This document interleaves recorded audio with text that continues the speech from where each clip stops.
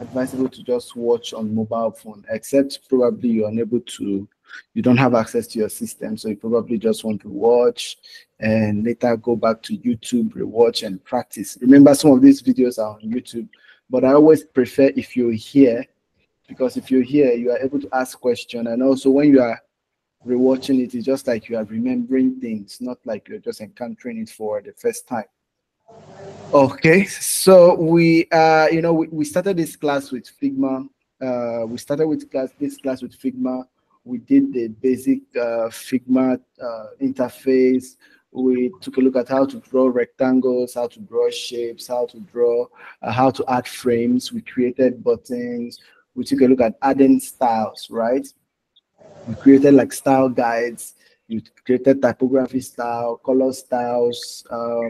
We took a look at components. We took a look at auto frames. You were able to create components and variables and components and variants.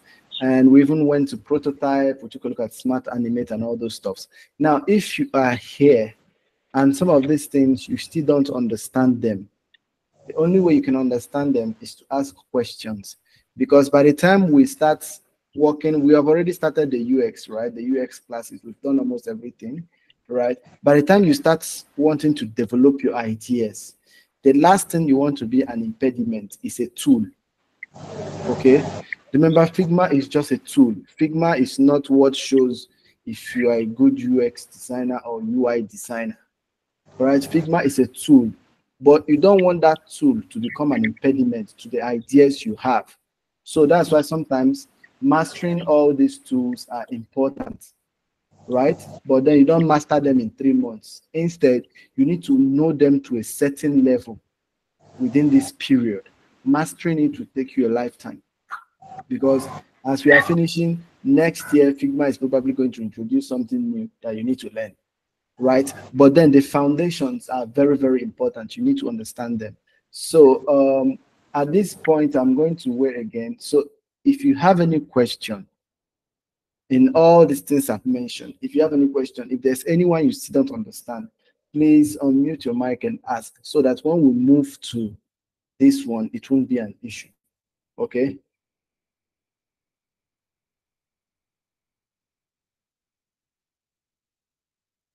Any question? During the Spendy app, we did a lot of things on Figma. If you have any question, please ask.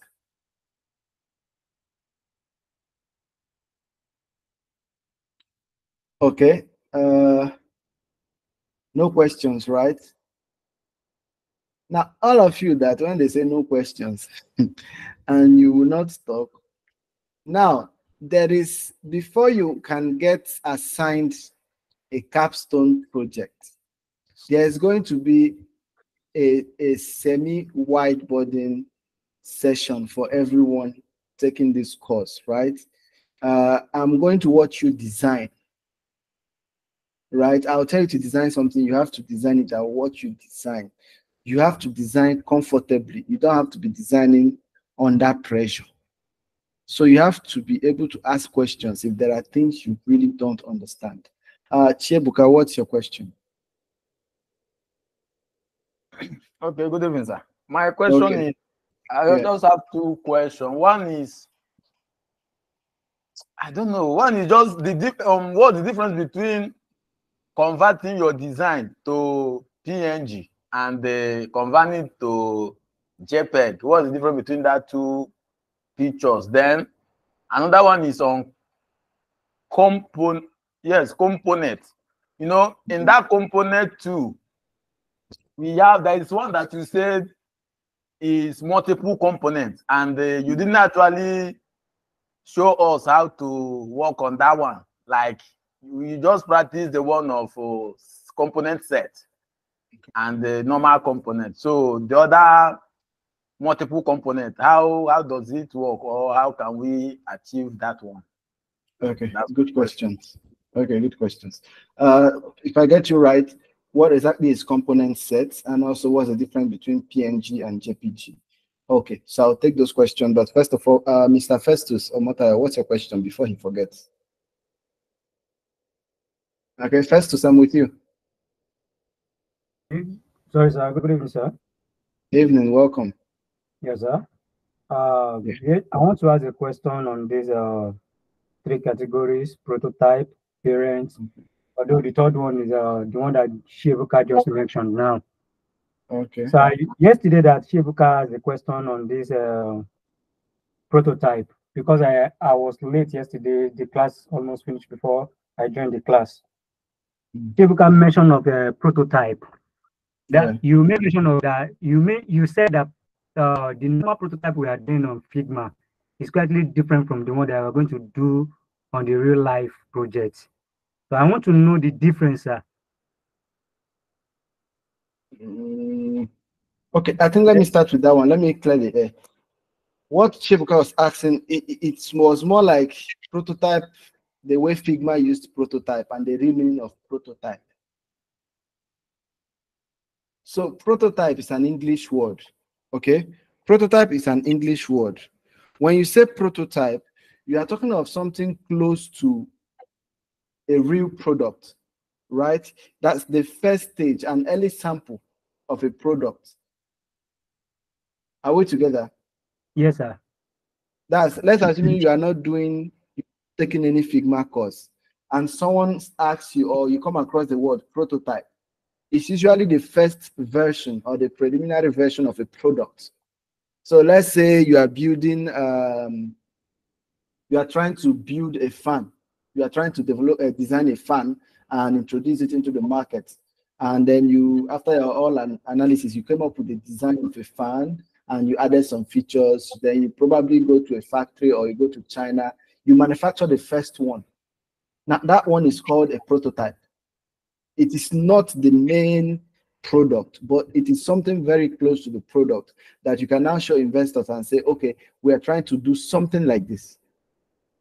Right? If you're trying to start a t-shirt business, although this might not fall into it, but it's just I'm looking for something you can actually relate to. If you're trying to start a t-shirt business, you can get one t-shirt, brand it the way you want it, and you can take that t-shirt and meet people. Now that is like prototype. Now, necessarily it does not work with things like t-shirt, but I'm just trying to make sure I put it in a way that you understand. So in most cases, most people might call it sample in the Nigerian parlance. Sample. When they say a sample of something, it's like the prototype. Okay. Now, on coming to Figma, when you create all these frames on Figma, it really doesn't come alive because an app is supposed to be interactive. So it really doesn't come alive. So when you now want it to come alive, like being able to interact with, people being able to interact so that when they click a button, it moves to a certain screen, that is what you use the prototype panel for.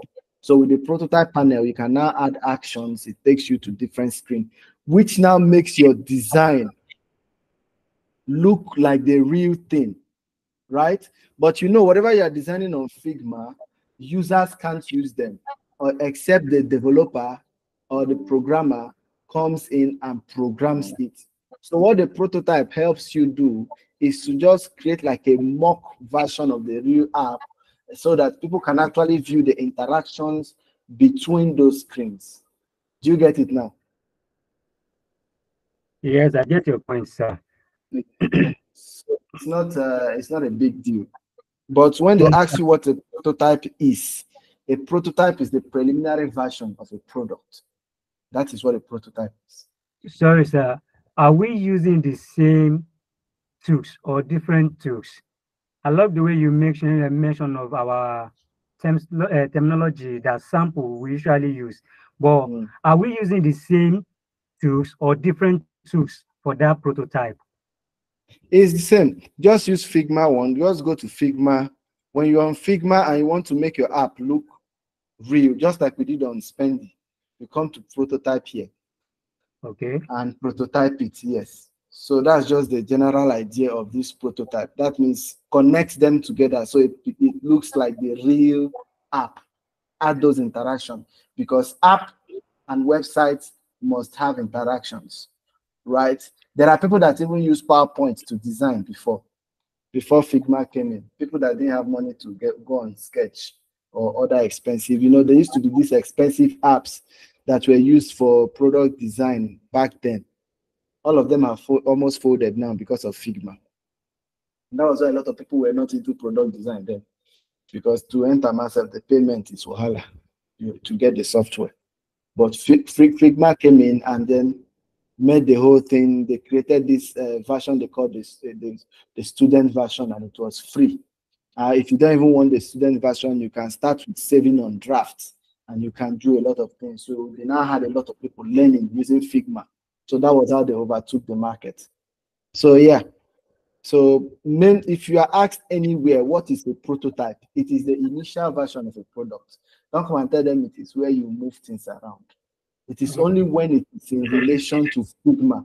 If they ask you what is prototype in Figma, that's when you answer this one, yes. But generally, I just told you what a prototype is. Okay, great. So welcome everyone. I just said that I'm trying to make sure that we are on the same table. When we started this journey, we didn't do any much theory. We head directly into Figma. We started designing, and that is because, like I said, when you start gathering your great ideas together, the last thing you want to worry about, it is a tool becoming an impediment. You have an idea, so you want to bring it out. You don't want Figma to now be the problem, right? Maybe you have an idea of how your card is supposed to look like, but you know, Sabi use Figma. We don't want that. And since we've started, you've been practicing Figma. We've taken a look at some things like drawings. In the course of the Spendy app, we drew different shapes. We even learned how to add background images, add colors, add strokes, add frames, right? Create auto frames, nest auto frames. We took a look at how to do components, adding variants, and all those things, right? So I'm asking again, if you have any question based on all these things, if there is still anywhere you're having confusion, please let me know now, because after this, and we've done the UX part practical, and we create our first sample end-to-end project. Before you'll be handed your final capstone project, there will be a mini whiteboarding session where we are going to watch you design. We don't want your hands shaking. Okay, so that's why I keep repeating this. Do you have any question? Is there anything you still find confusing? Okay, so Ademi said no question. Victor, what's your question?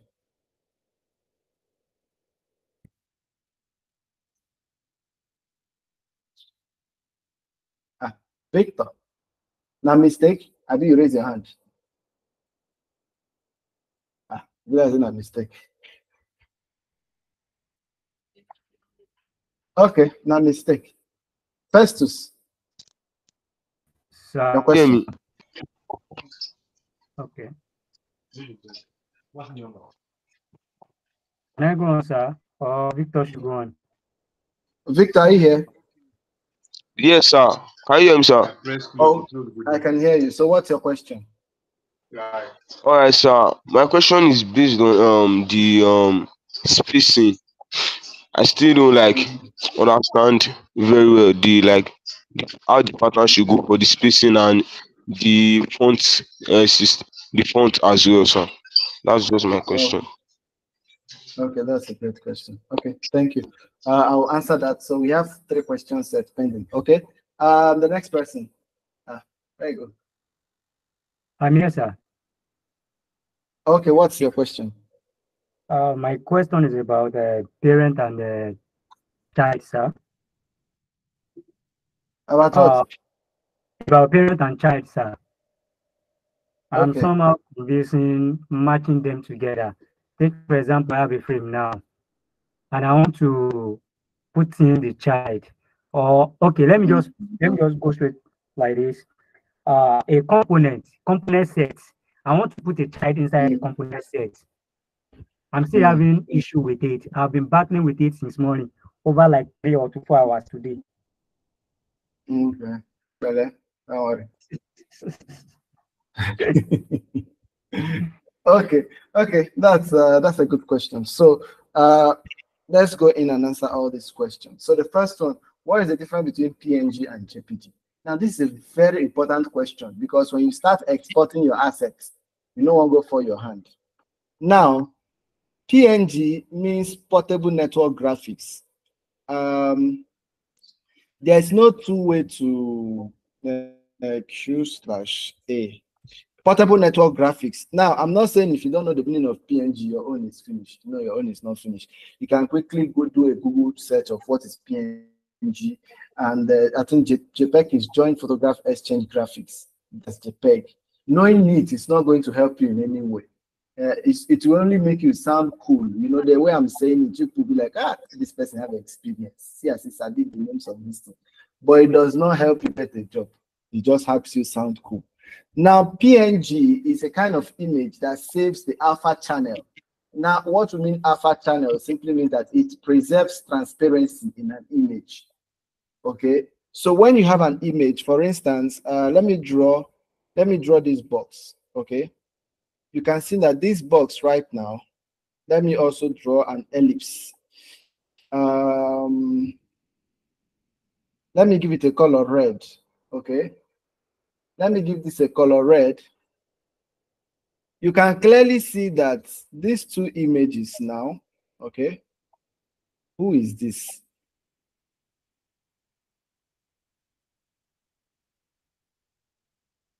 You can clearly see that these two images, okay, this square, anytime you are rendering or exporting an images are always exported in square and rectangular shapes. There are no cylindrical images. All images are rendered in square and rectangle because all your devices, that is the aspect ratio they have. From your TV to your phone to your monitor to your computer, they all have square and rectangular shapes. So any image you are exporting, they are exported in that aspect ratio. Now, here is the thing. If you take a look at these two images, if I should export them, because this one, let me give it a color so you can see it. You can clearly see that this rectangle has a background color. This circle also have a background color. Who started this code? Now, if you export this as either PNG or JPG, you won't notice the difference. The only difference you probably notice is that if they are shapes, PNG will probably give you a higher quality, right? But if it's an image, you probably want to go with JPEG. When you take a picture on your phone, they are defaultly says that JPEG, right? Now,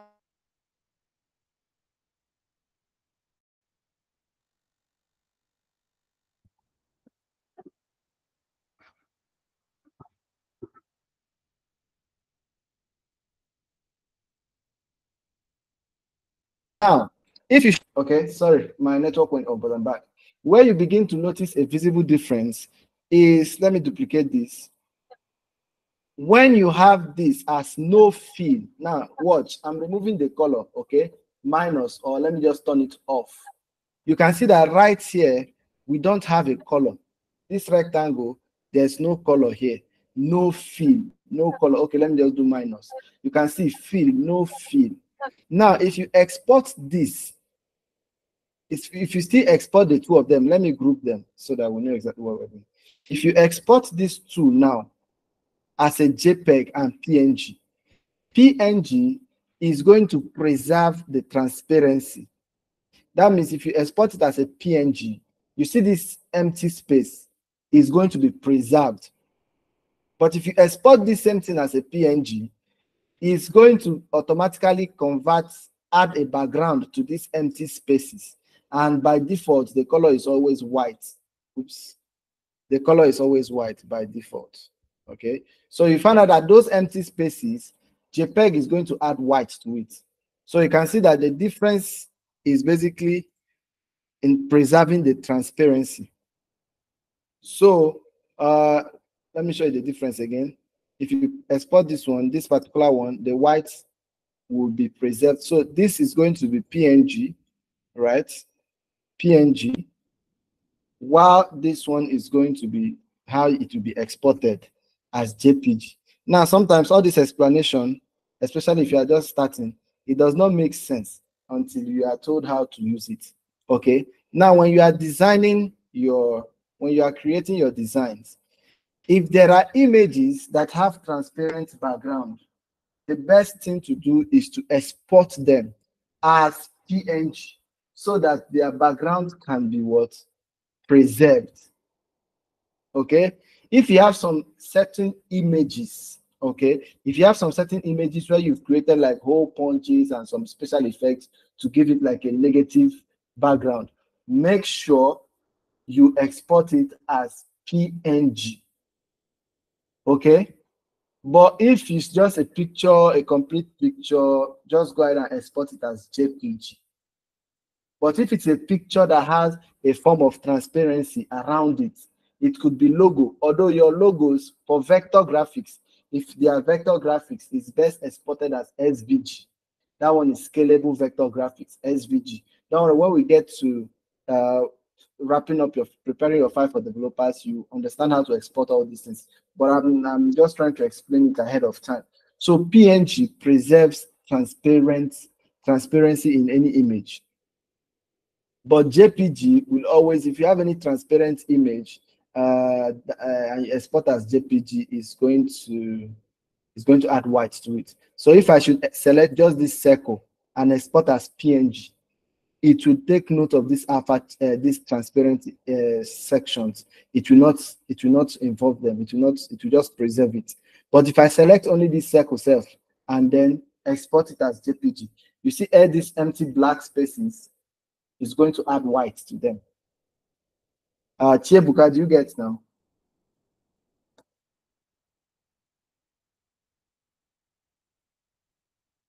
Okay. Now the second question is, what is components? Multiple components. Now remember, if you are creating, let's assume these things I've created here, I want them to become a group of components. That's a component with different variants. I can select all of them. Okay. Let me duplicate. If I want these things to become a group of components, I can select all of them, go to components and say create component set. Okay, create component set. What this will basically do is it will create a component and set one as the main component, this one as a variant, and this one as another variant. That is a component set. So they are one component. You can see we have only one purple with component one. But let's assume everything here, when I was designing them, what I have in mind is that all of them, they are going to be separate components. What I can do is to come here, select, go to this one and click on create components, right? So let me duplicate this. Remember, I want these things to be multiple components. I select it and click create components. Then I come to this one, create components. Then I come to this one, create components. If this was my goal, it's going to take me a long time if I had more of this. Instead, what I could just do is to select all of them, even if they are 100, and I'll come here and choose create multiple components. Now you can see automatically it has created 1, 2, 3, right? It's basically the same thing I did here, but that thing is just there to save you one more step, right? Instead of you wasting time converting multiple elements to components, you just select it, select all of them and click on create multiple components. Okay. Do I have anyone wanting to join? Okay, nobody. Okay, so let me delete this now and let's go to spacing. Okay, parent child.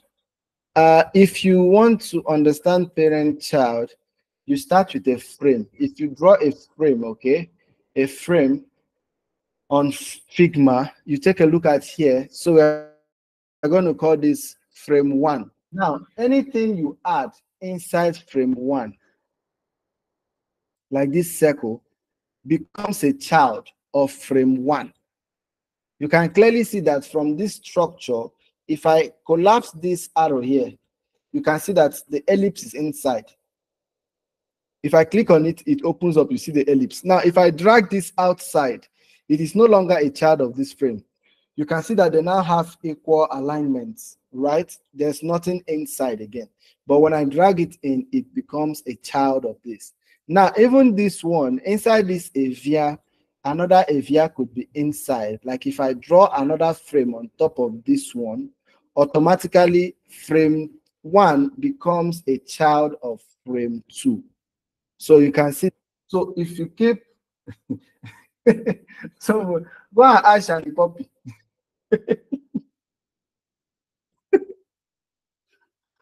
Oh my God. Now you can see that right now we have frame 1 now inside frame 2, right? So this is what we mean by the parent-child relationship, right? Now this frame 2, if you add another frame on top of it, maybe you draw a frame and then you now have this inside, they automatically become children of frame 3. So this is what you basically call nesting. Okay, someone said I should let them in.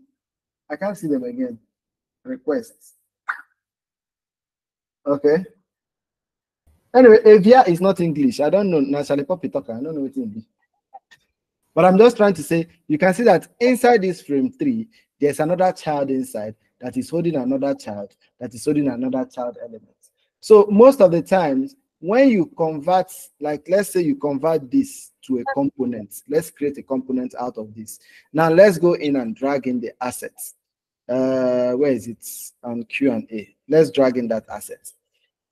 Let's assume this particular component eventually gives needed an extra element right here. Okay, an extra element. What you can do, you might draw it out. Okay, what I like doing sometimes is to draw it out, because most times if you draw it out, and sometimes depending on the structure of your flag, it might not just enter easily like this. So you can draw it out, okay, or whatever it is. This could be another component or another design entirely, or another variant entirely. I can just cut it, come inside here, select it, and paste. So you can now see if I paste it, automatically it will enter this other one, right? But the issue most people have sometimes is this, okay? You have this, let me duplicate this now, and let me detach this from the instance. Let's change this color, and let's do blue. And then this is a component of its own. You cannot put this component, okay, inside this component. Okay, so if you come in here, you find out that it's having some conflict. You can see that you can't find that component fully. So that's the issue most people have. It will instead paste it as just a normal variant. You won't find that component like that. So when you try to paste a component inside another component, it basically converts it into a component, into a variant. So you can't have two components forming one component.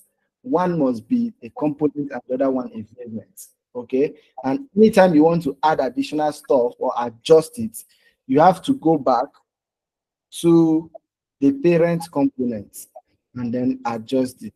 So if I come in here and adjust this, you can see it has also adjusted right there. Okay.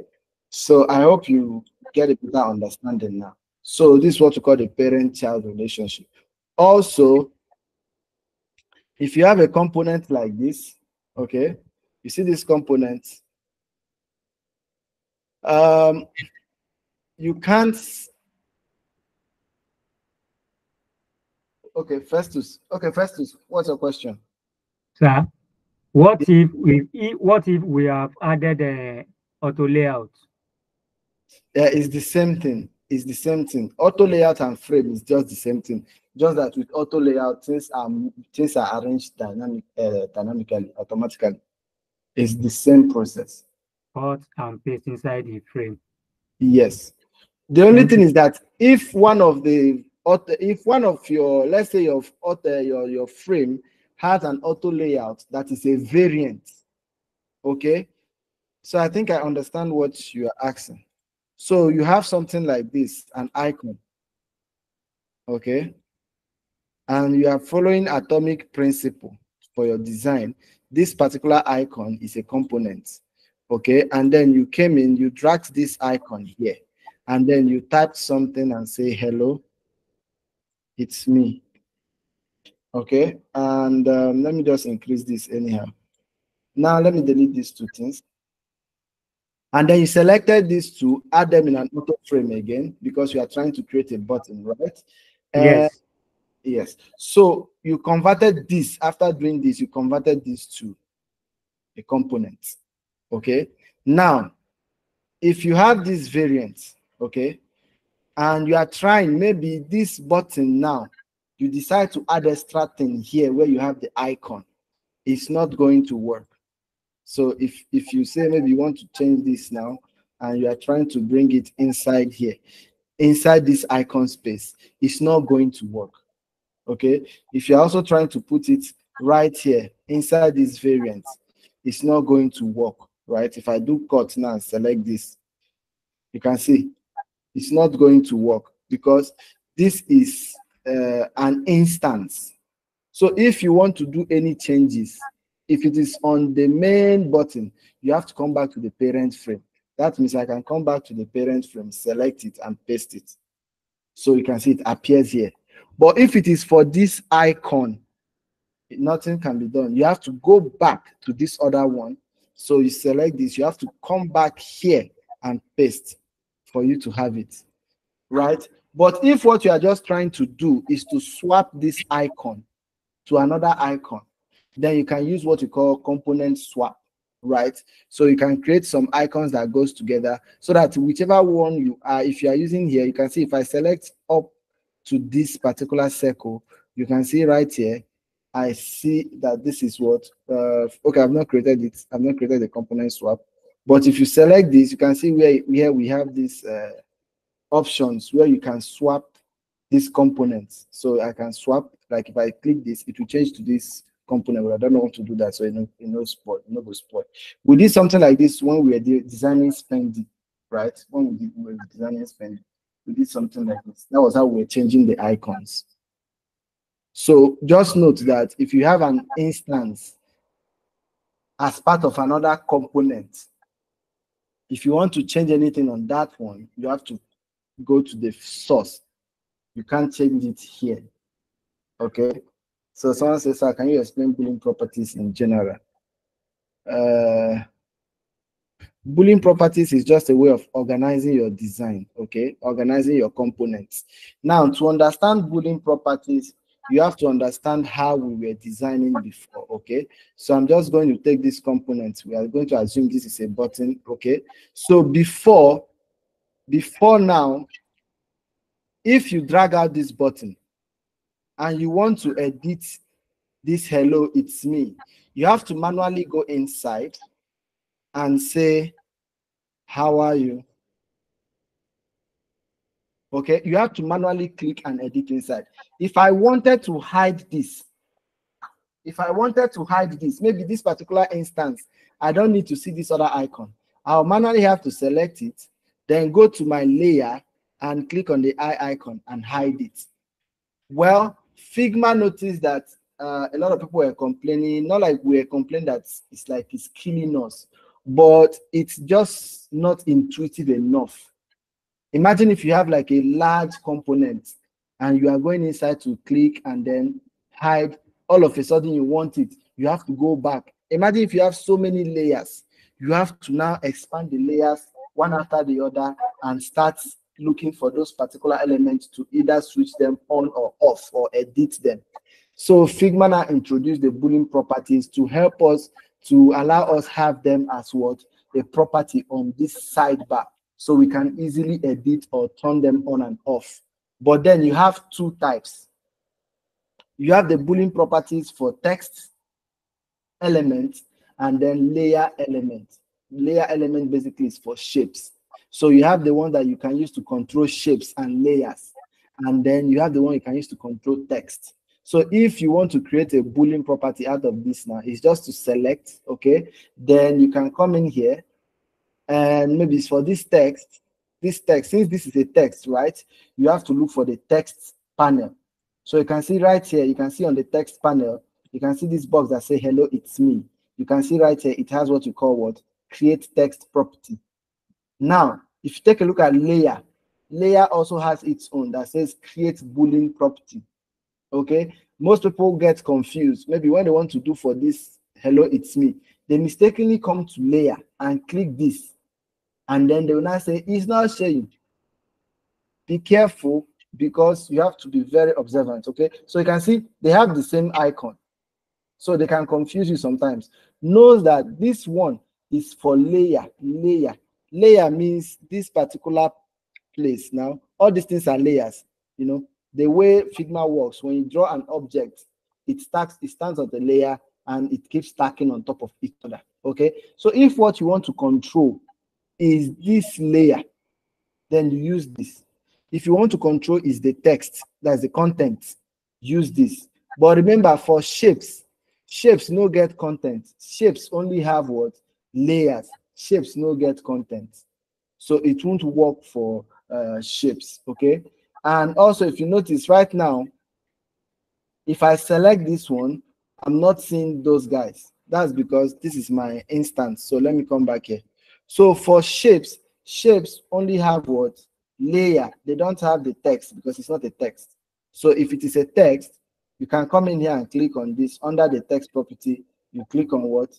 Create text property. Now it's going to ask you what name should we put this. So I can call it any name, but use your sense. I can call this input. Okay, and then the default value, hello, it's me, and I can say create property. Now you can see it has created an input property. So when next I select this variant, I can clearly see the input here. So instead of me directly editing this, I can just type in hello world. Okay, hello world. Now you can see if I type it here and click enter, it will change easily. I don't have to manually come in here. It is not compulsory, but it just helps to show that you are organized. Okay, now what of this one that we're able to control? I can select this one now. You can see there's no text for it. It only has layer. I click on it and I can say name. For this name, I can say right icon or leading, whatever, leading icon, right icon. Okay, and value true or false. True means it is visible. False means it's not visible. Okay, booleans can only have two values, true or false. So on and off, just consider them as on and off. Okay, so I click on create property. Now if I come back and select this, I now have that boolean property right here. You can see it's currently off. If I turn it on, it comes back. If I turn it on, you can see this is more intuitive to control this variant than to manually go in and hide things. So if I even select this one, I can also come in here and create it, and then create new property. Okay, and say left icon true. So if I select this now, I have right icon, left icon, and I have those inputs. So I can easily turn on and off, on and off. Do you get it now?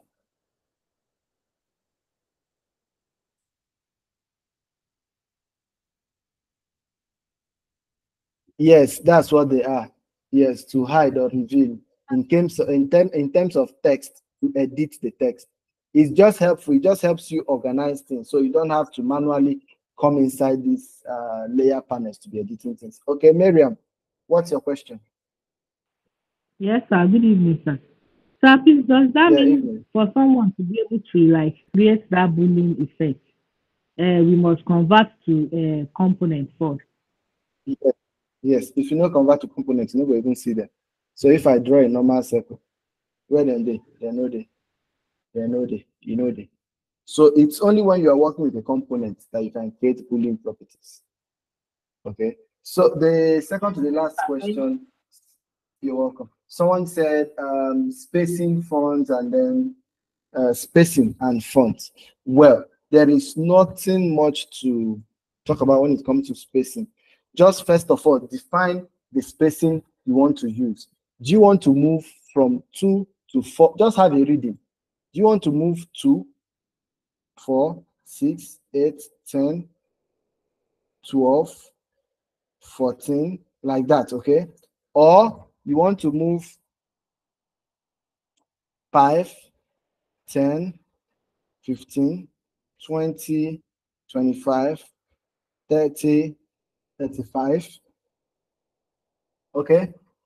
You are basically, you are the one defining this. Nobody send you.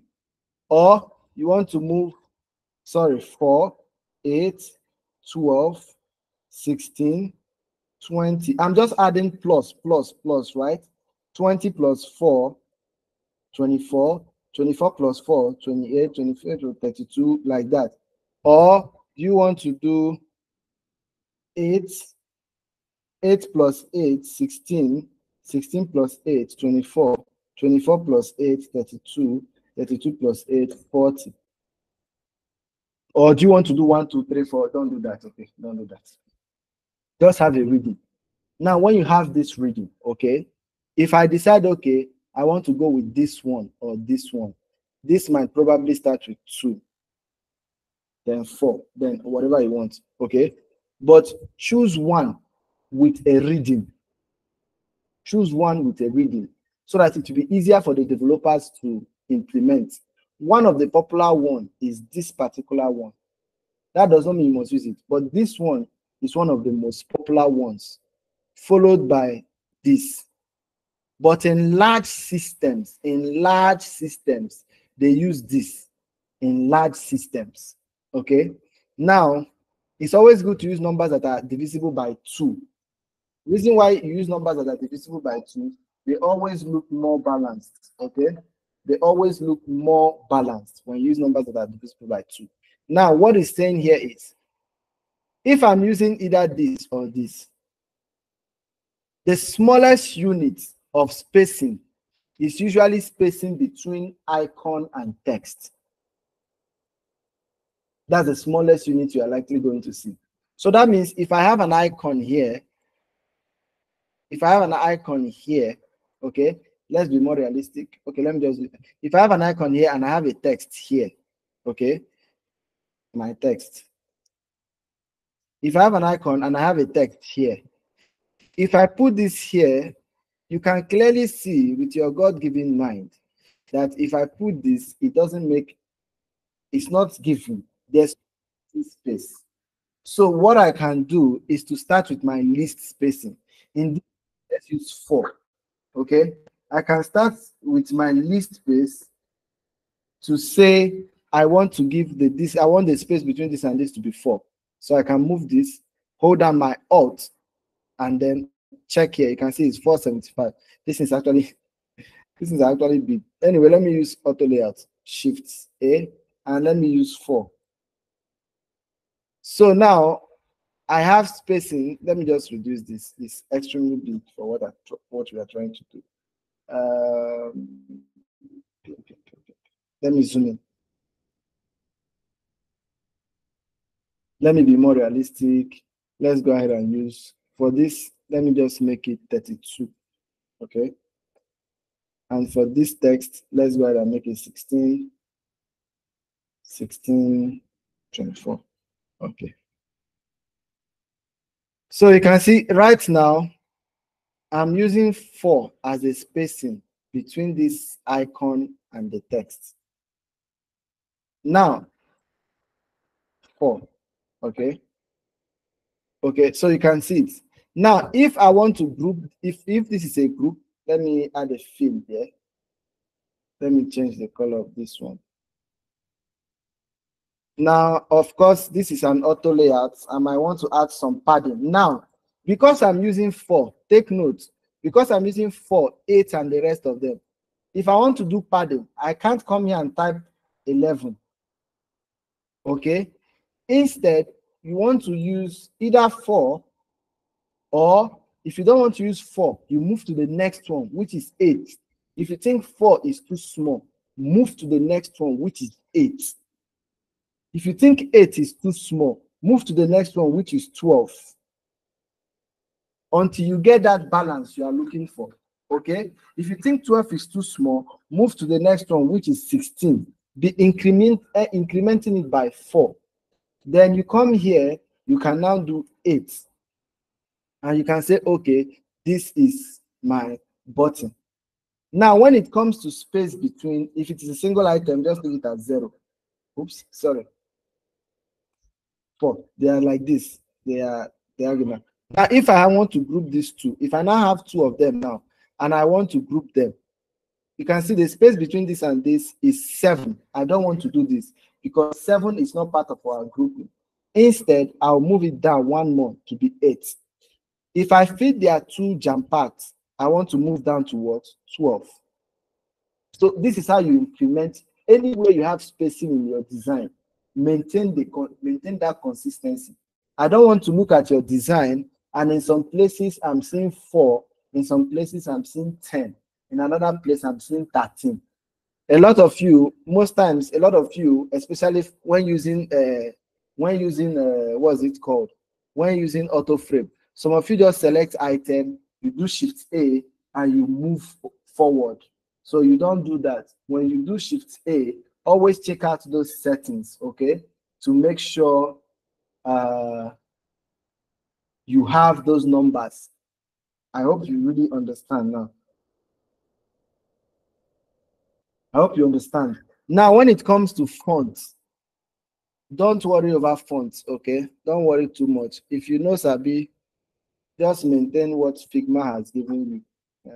If you take a look at Figma here, you can see the font scale. You have these numbers, but if you go with these numbers, I think this other guys, CorelDRAW has a better font scaling by default. But take a look at the way the font is scaling. After 16, if you notice from 16 you have 20, from 20 you have 24, 24 you have 32. It's almost the same with the spacing we just talked about. They were just adding 4, 8, 8, 4, 8. So maintain 1. Now, how do you scale? On digital screens, mobile and desktops, the base fonts usually goes with 16. Okay, base font. Let's see. I'm trying to see if I can. Apple. No, carry me go Nigeria or no, carry me go Obodo.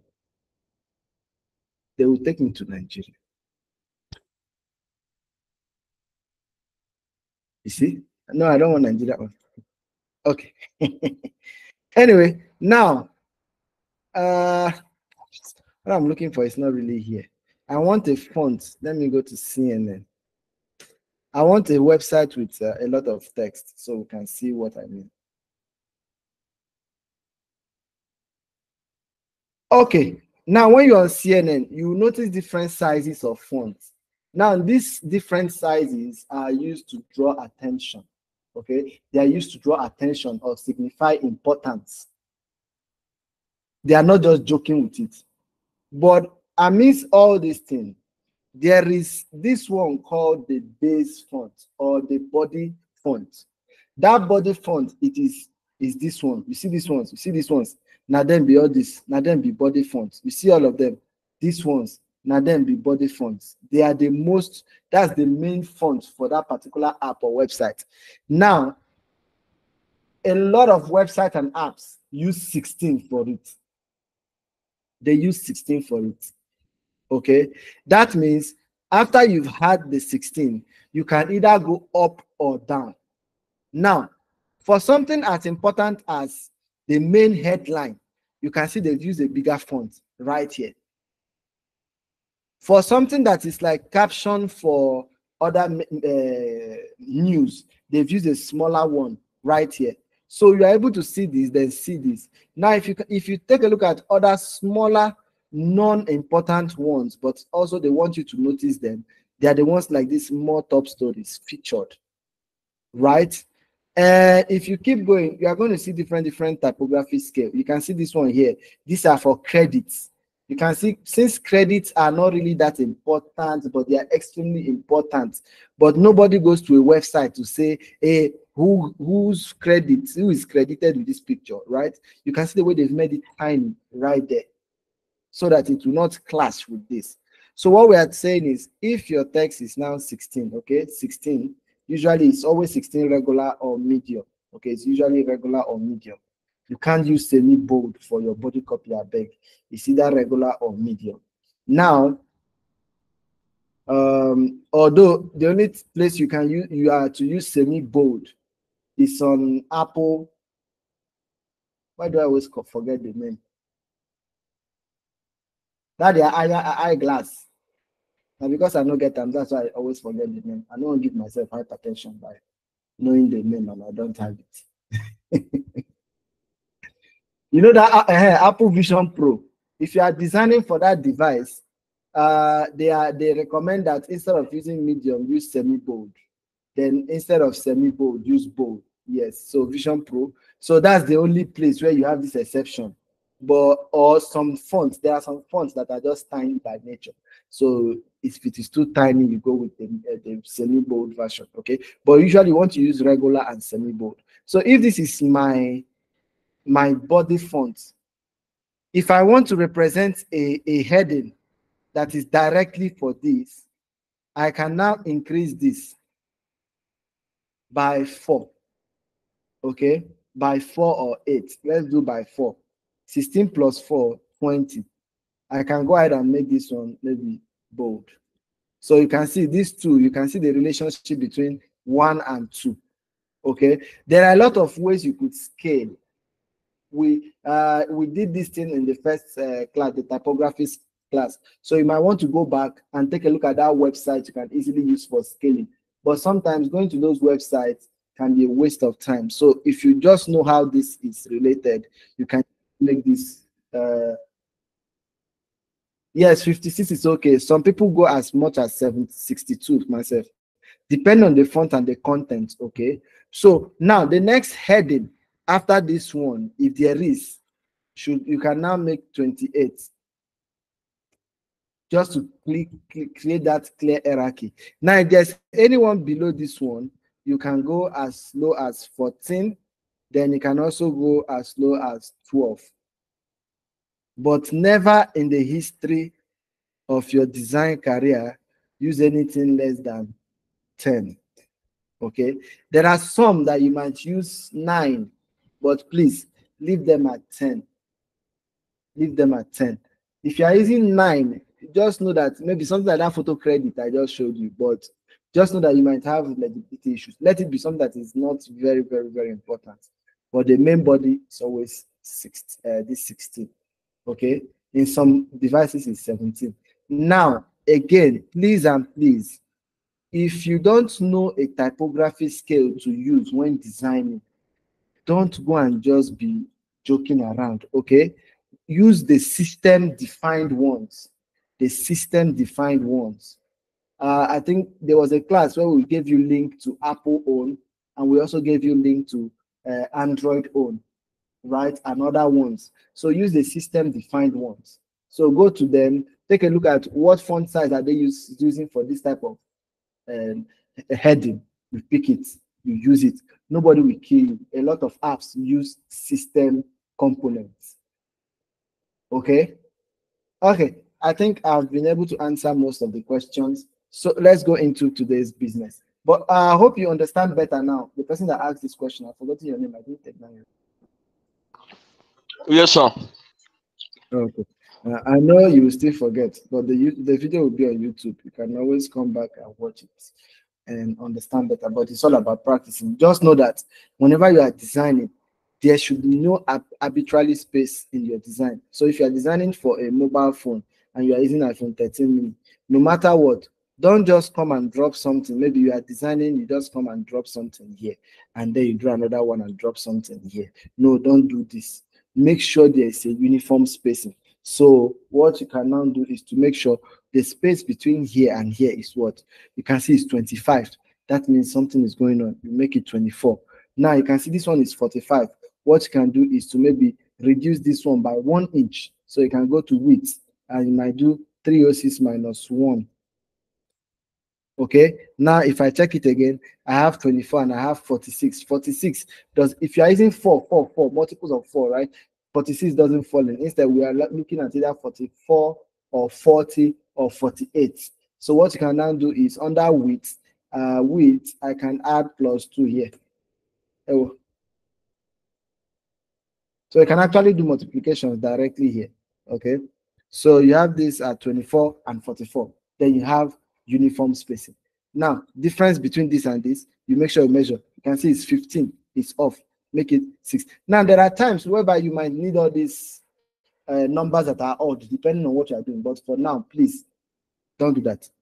So you check here, 14 does not work, 14 does not enter. So depend, if you, let's assume you're not using margin, just make it 16. Okay, and from here 53, increase it small, like 43, increase it more again. 38 does not work. Let's 32 and 40. Let's add 2 here, +2. So okay, 38, and this is supposed to be 16. Okay, 16 and 36. Let's increase here +5, +2. So 14, 15, 16. Let me increase this, 24. Okay, 24. So this works. So you can see how the spacing is following each other. Okay, Roy, what's your question?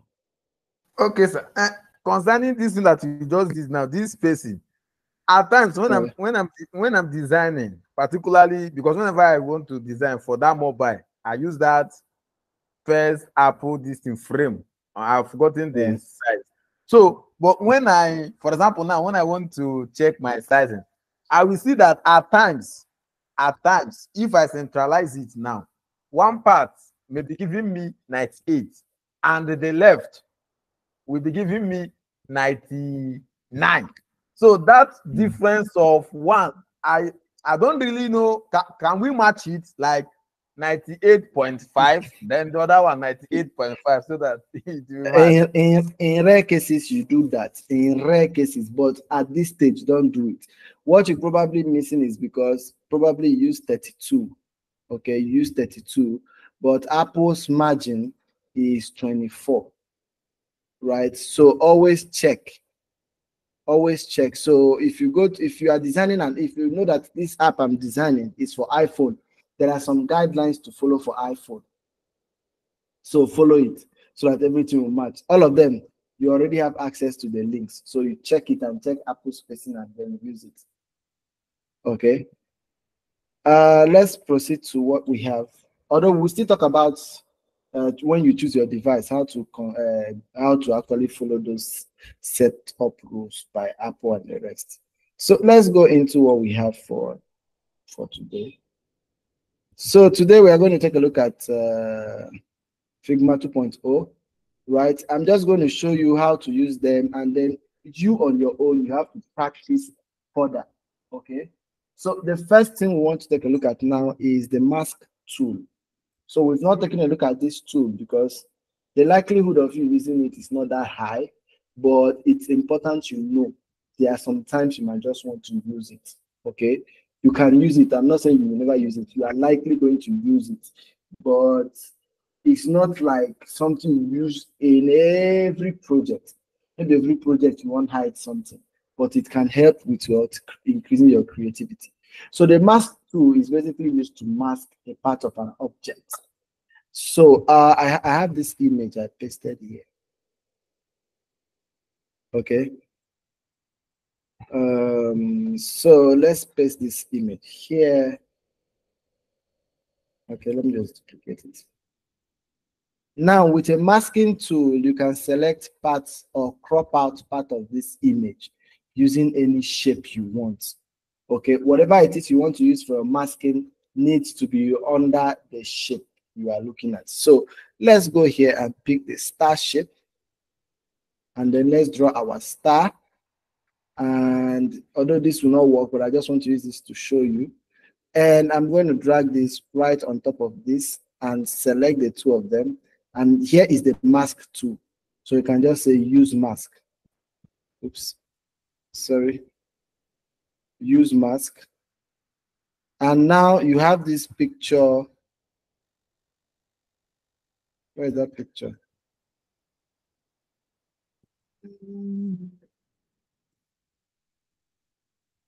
Okay, I selected this old picture before. So use mask. Now I was selecting this second picture earlier instead of that close to it. So you can see that right now we've been able to hide this image right inside this shape. Exactly. So if you use a Corel Draw, it is called Power Clip. If you use Illustrator or Photoshop, it is called clip masking. Okay. If you have not used anyone before, it is called mask.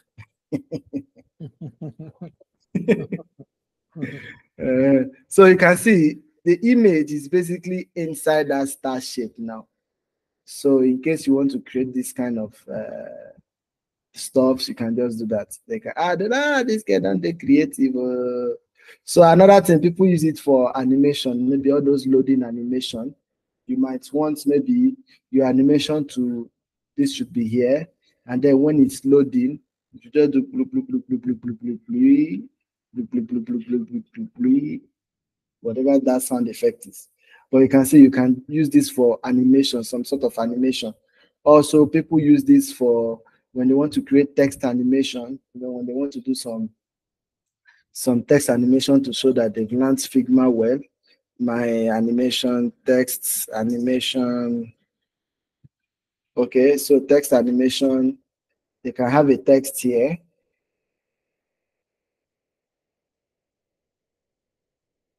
Oh, it was actually inside that mask.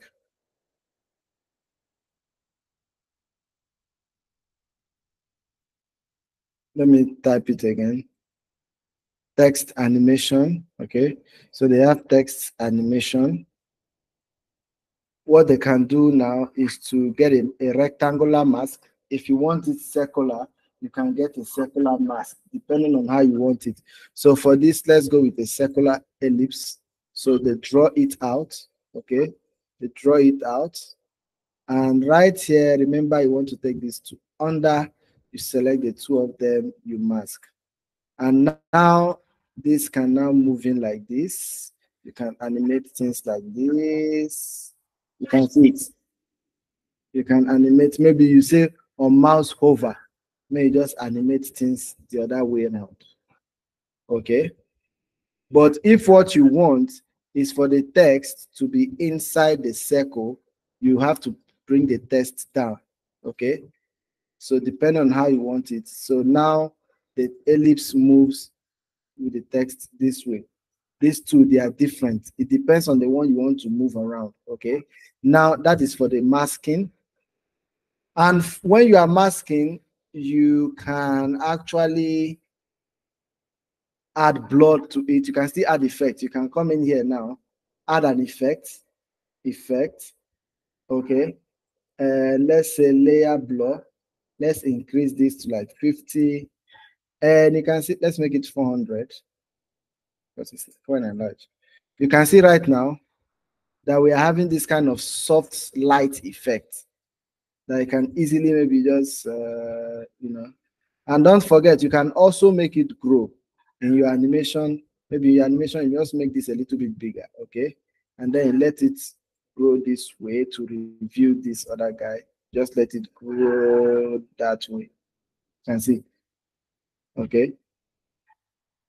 So you can use this to do some certain animations. So let me just do a simple animation for you to actually see what is going on here. So for this one now, this mask group, hide, I can call it hide. Let me select these two and align them properly.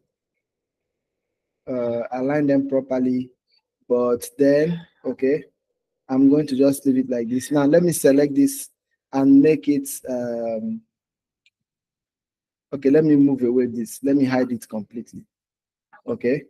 Now I'm going to select this, convert to a component, and then create a variant. And on this variant, this guy is going to grow to review everything. Okay, it's going to grow to review everything. Then I select the two of them now, and I do the normal quick prototyping, and I'll say, let's say on click, let's just use on click. Instead of instance, let's go ahead and use smart animate, okay? And let's select this one too and say when you click on it, let me select this and add auto layout so there'll be spacing. Let me space them well, 50. Okay. So when we select this one, we also want to click here. We also want to select and move to this one, okay? So let's go ahead and get a frame to test this out. Let's go ahead and pick the height test. Now, obviously, you won't see anything, right? You are not going to see anything. Let me change the color to black. Okay, you won't see anything, but let's go ahead and test it out. Preview. So it's loading. So please, I'm going to, we are doing exercise at once. So it's not look and look and look and look. So after this, we are coming out on Figma to try it out. So if I click now, if I click, you can see, click, you can see that kind of animation right there. Okay, you can see we're able to achieve it using the mask tool. You can see it's not just going on and off. If you look well, you can see it's not just going on and off. Okay, before you say, maybe to turn on and off. No, it's not. There's that swoosh effect right there. So for now, you are going to pick this picture and you are going to add right, what is it? Okay, so when we are masking, Yes. the object we want to hide, Yes. like the one we don't want to see, Yes. will it be at the back of the? Yes. Okay, the one we don't want to see will be at the back. Yes. Okay. The mask. Okay, we masked. The one we want to see will be at the front. Okay. Yes. So you can see the object. Let me name them well. The object and the mask. You can see the picture is the object, and the one we're using to crop it out is the mask, which is under. Okay. So everyone, come on Figma now, duplicate this picture and create this circular mask. I'm waiting for you guys. You have 5 minutes. Duplicate, or no carry the picture. We are like 12 here. Please, let's go to Figma. Let's go to Figma. Which page, sir? Which page? I'm on the advanced UI. Advanced UI. So come in there, or let me change it to Figma 2.0.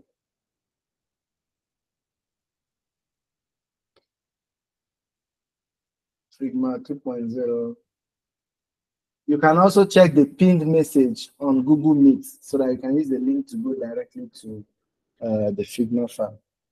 Remember, the main object will be at the top, the mask will be at the bottom. Okay, Fola, no problem. But make sure when you get home, make sure you practice. This is not a podcast. I know my voice is good for podcasts, but this is not a podcast. So make sure once they bring lights or once you get home, make sure you practice. That's the only way you get better, okay? I've given you guys different scenarios of when you can use masking, okay? So just make sure the object is on the top while the mask is at the bottom.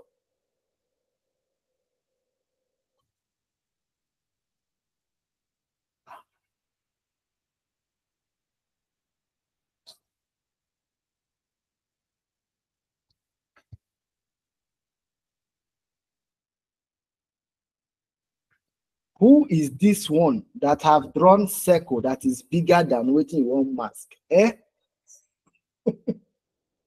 Oh my God. Eh? You won't hide something. You feel like you won't use Ghana must go cover 3-story building. How will it be possible? You will not notice anything now. Nah, I don't know if I'm lost too. I don't know. Which of is it not this stream 2 file you are in, sir? Yes, not the guided access file, the one with the No. blue cover. Yeah, the one with the blue cover. Which page?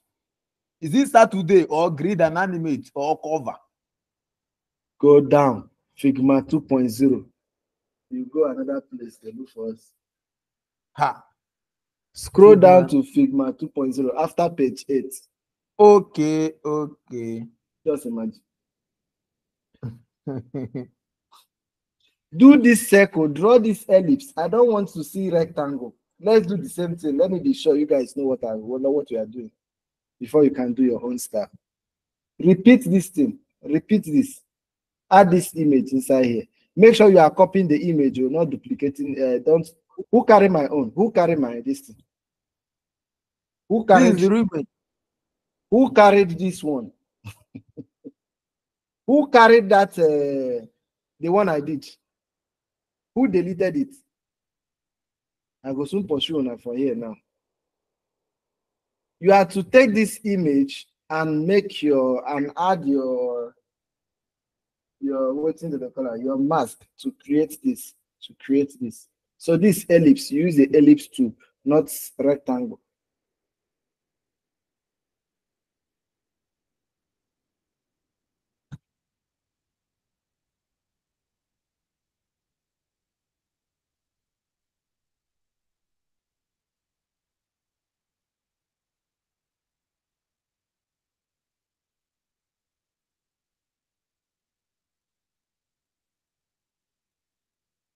Omotayo, do you have issues? Are you getting it or you're not getting it? If you're not getting it, ask question now.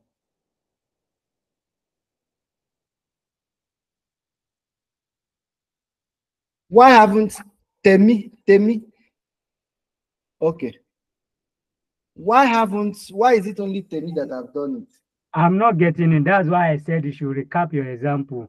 I sent a message that you should recap your example.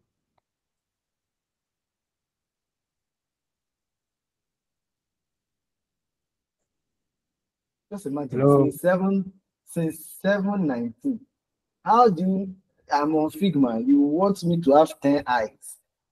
When you could have unmute your mic. Now, see, go to Google Meet and take a look at the structure. The structure is the most important thing you need to understand. This picture, we want to add it in a circular mask, okay? So we have the picture, which is the object. Then draw the mask on top of it. Then you change it. The mask should be under. So I'm going to repeat it again. So I hope you're on Google Meet.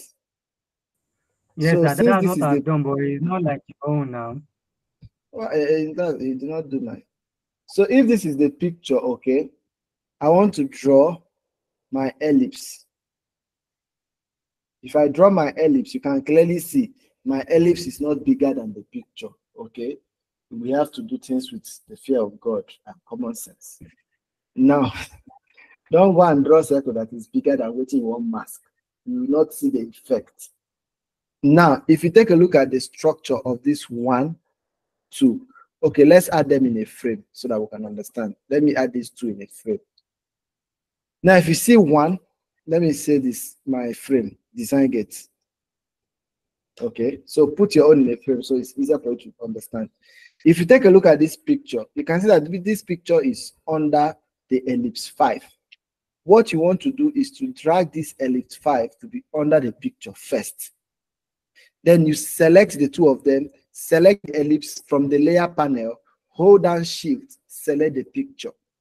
Once you do this, you come here and select Use Mask, and there you go.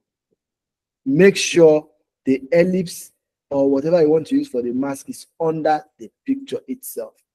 And remember, you can also mask shapes, right? Not just picture and shapes. So try it now. So get the frame, okay? So Motayo, get that frame. Don't worry. Let's do this. Don't worry. Let me delete this. Oh yeah. Let me get a frame for you. Let me get a big frame for you. Okay, Omotaya. Okay, Omotaya. Okay, now go ahead. Pick the ellipse tool and draw the circle. Make sure you make the circle perfect. Draw the circle. Circle, not yam. So when I say draw circle, I go draw yam. So I'm going to draw within another. Now, from the layer panel, make sure the circle is under the picture. You can just drag it down. Okay. Now select the two of them. Select the ellipse and then the picture, not the whole frame. The ellipse and the picture. Make sure just the ellipse and the picture, Motayo. Just the ellipse and the picture. You can do that from the. You can do that from the. Yes, Now I've done go. that. Awesome. So it's just simple. Now the reality is, you come tomorrow, you forget. But the main thing you should remember is whatever it is you want to use and create that mask should be under the one you want to hold.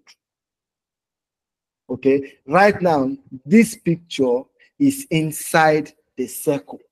Use that to understand. This picture, if I move this picture around, you see, it is inside the circle. So whatever you want to put inside, consider the mask in the bag, and whatever you want to put inside should be on top. You can mask with any shape, you can mask with anything. Now I can also come in here and let's do I'm trying to get a picture.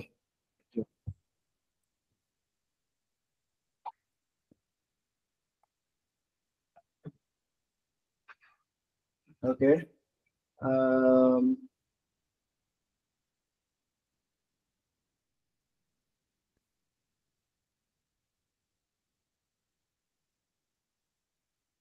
trying to get a picture, guys. So let me show you something.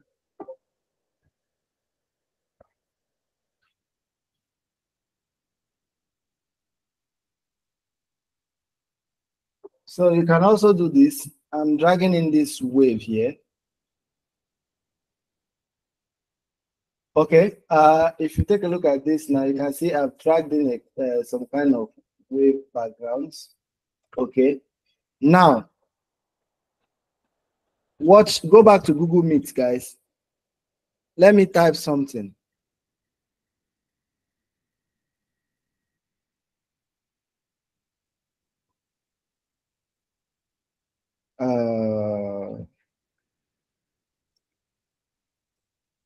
Kudi. Let me type this. Now, I want this image, okay, to be inside Kudi. Who can tell me the placement of this image? I don't want Kudi inside the image. I want this image inside Kudi. So between Kudi and the image, which one should be on top?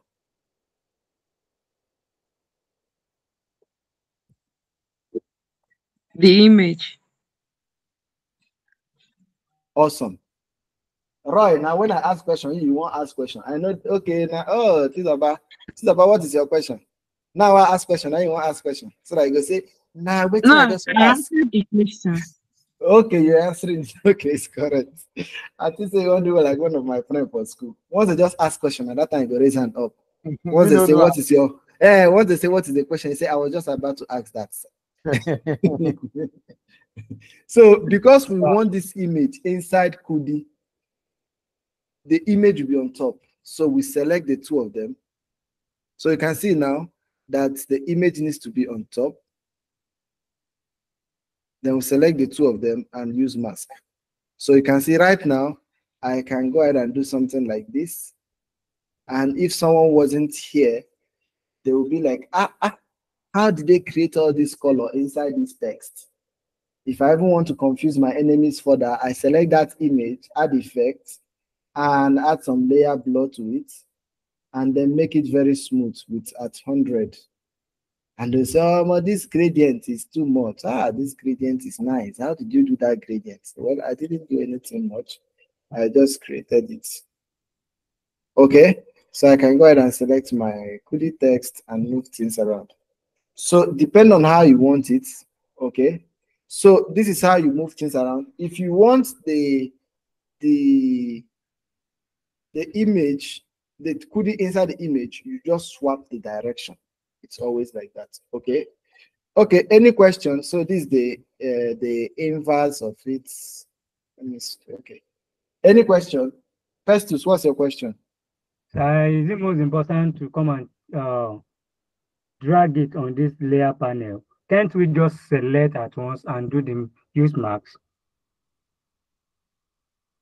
No, it depends on which one you put first, right?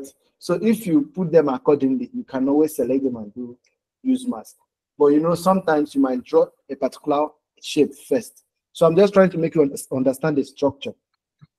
So that before you complain that it's not working, check the structure from the layer panel.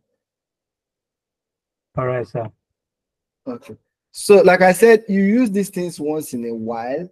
There are some cases where you use them, not always often. Okay. So the next thing we want to take a look at now is the shape. Can we mask more than 2 objects? Start with one, start off. And yes, you can. You can, but start with one. Please, sir. Okay. Before you go further, sir, can you redo the animation of that text that you did the other time? No. I cannot redo the animation. The animation is basically the same thing. Okay. You have one. So let's assume you have this. So what I can do, imagine this circle now, this ellipse. Let me give it the same color here. Okay. I can move. Let me move this around. Okay. Let me group these two. I'm working on that this thing. Let me do grouping. Okay. Let me convert to. Okay. Let me duplicate it. Let me convert these to components. Okay. Now on this one, let me add a variant. Now for the second variant, okay, for the first variant, I can come in here. For the first variant, I might just move this picture away. There will. So let me just move it away this way. Usually this one works more with PNG. Okay.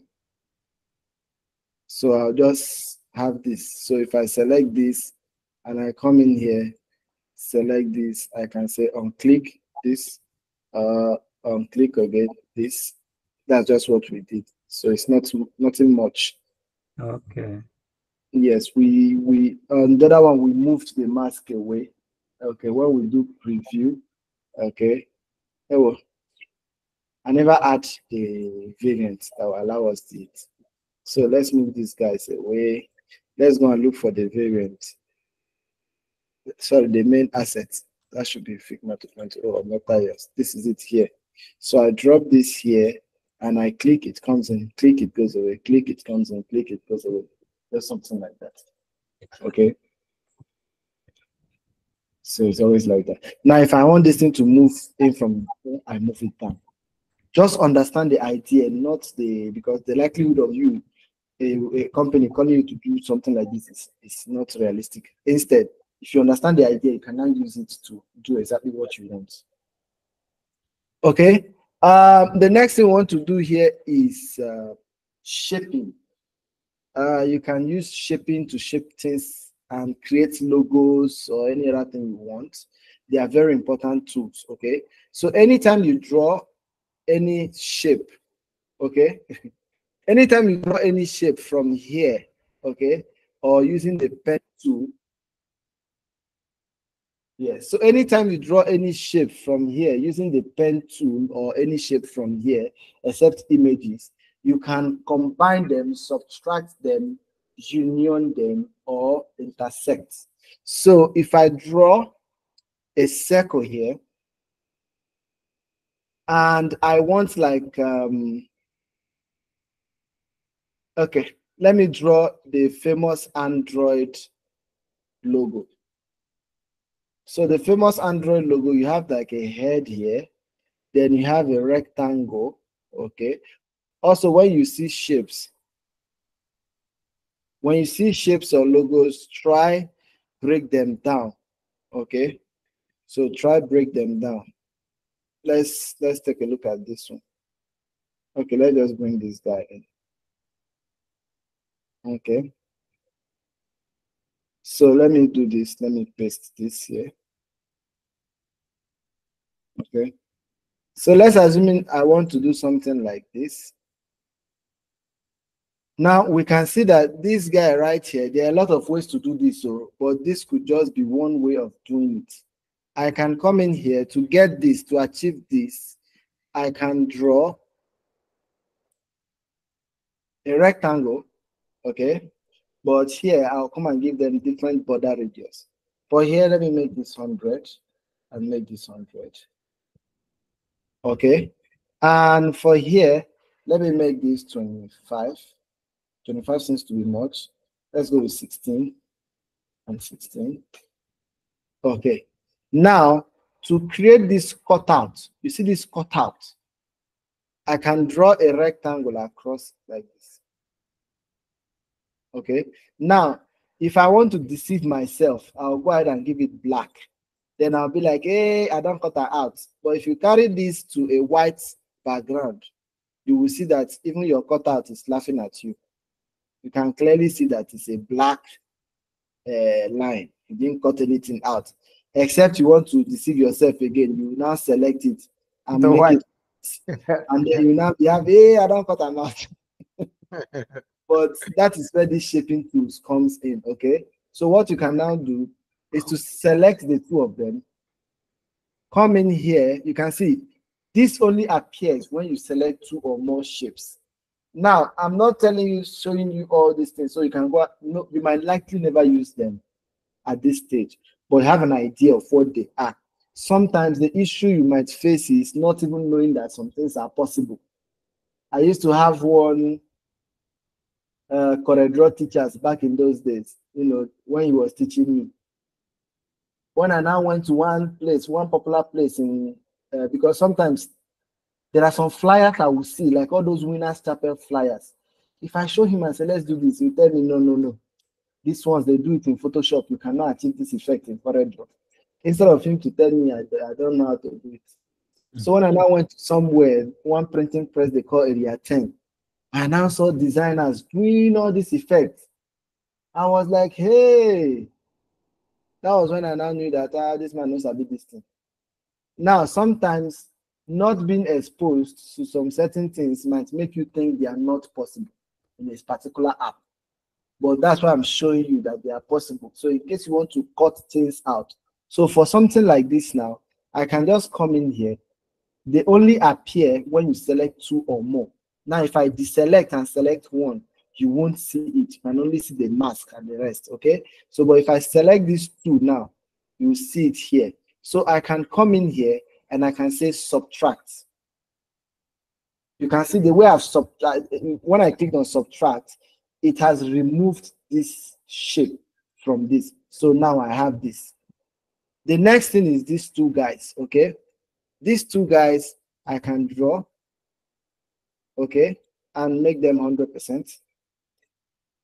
Now I can just use my rotation 45 degree, bring it here, Control D, and let's put this one at minus 45, and then move it somewhere here. Now again, if I want to deceive myself, let me do some alignments. I can select these two, Control G, and align them with this. Now again, if I want to deceive myself, let me select those two things and align them at the top. Let them meet at the top. Okay. Again, if I want to deceive myself, I'll be like, yes, since they are the same color, it don't blend, it don't gel.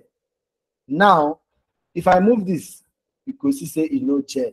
Now, I also don't want to group them together. Instead, I want them to be one object. What do? I select this, and I can come here and I'll say union. Union will weld them together. So union, Now I can move everything all together. Remember, this is not grouping. If you check here, you can see that this is basically welding. It is now a union, right? So you can go ahead and give this a color. So the same thing, that's the same way you do this, the same way you do this, you combine them, you weld them. Now, let me explain them in details so that you can understand what each and every one of them does. Then we can just do a quick exercise again. We are just 2 classes ahead. We're almost done. So let me draw 2 shapes again. Let's draw this one. So since we are in Ramadan, let's make a half moon.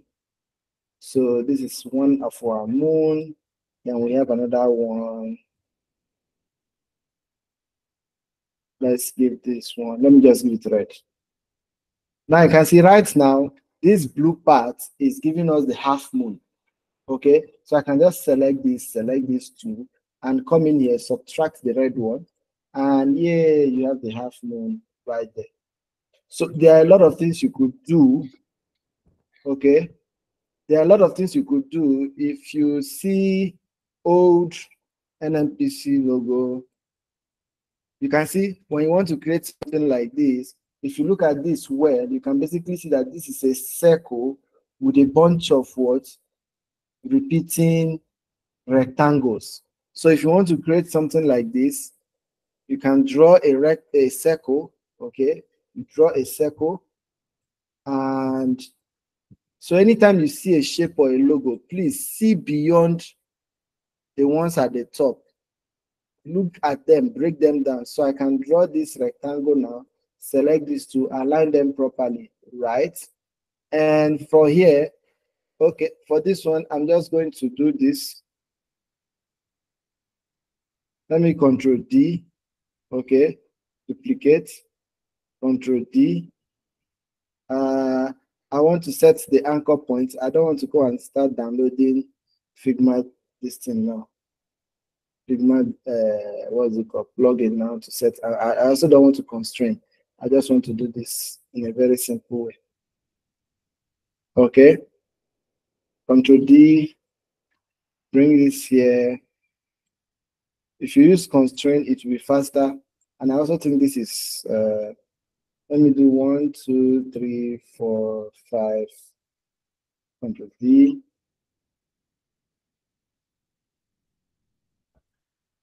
Okay. Control D. How did you achieve this, Lisa? I'm just duplicating. Okay. So you can actually duplicate and rotate. Duplicate and rotate. Yes. Yes, that's what I'm doing. So now I select all of them now and come in here and union. So I have something like this. Okay. So there are a lot of things you could do with these guys, but like I said, let me explain them in details so you can understand them. So let me do another one. And the good thing about Figma, when you have these shapes, it still gives you properties to rotate them. Yes, so you can also do logo designs in Figma. It gives you properties to rotate them and still add corner radius. So like this corner radius now, if I go ahead and add like, let's say 24, I'll have this kind of effect, okay? Now, like I said, immediately you design, you have 2 elements. It comes up. The first one, union. I'm sure I did all these things so that explaining them at a stretch will not give you mental information overload. Already you understand union. Yes, you sir. understand subtract. Now these 2 other guys, they are opposite of each other. Intersect will give you the shape where those guys intersect.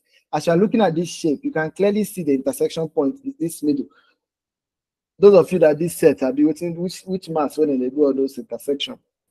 Yes, yes. Right? So this will give you the shape right at the intersection point. So if I click on intersect, it will give me this shape where these 2 shapes meet. If you click exclude, it will remove the part where these 2 shapes meet.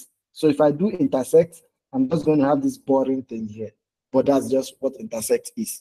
Control Z. If I do exclude, I'll have an empty hole right there. You might ask, so what do you do? Who won't pay? Right? Who won't pay for it? You can use this for a whole lot of things. This is a logo already. It's a logo now. They This don't pay red you one already. is already. All of them are logo.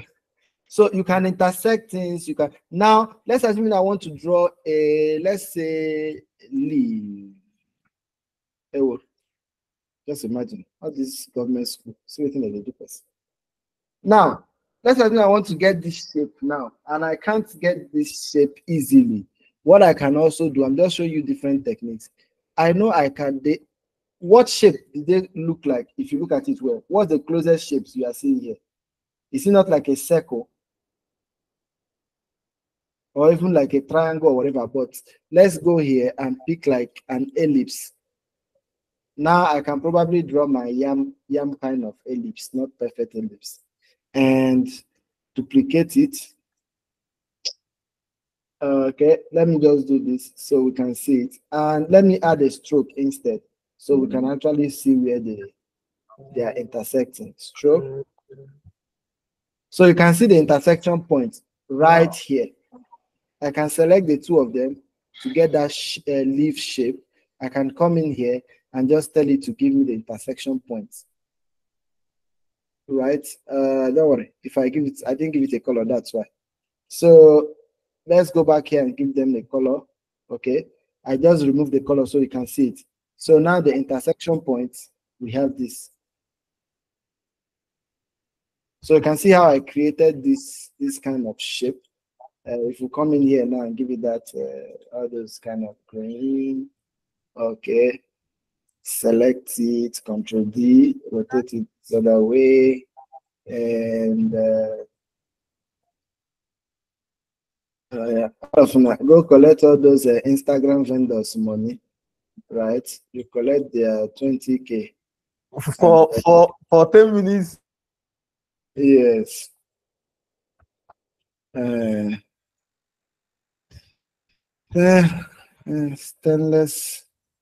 Stainless organic.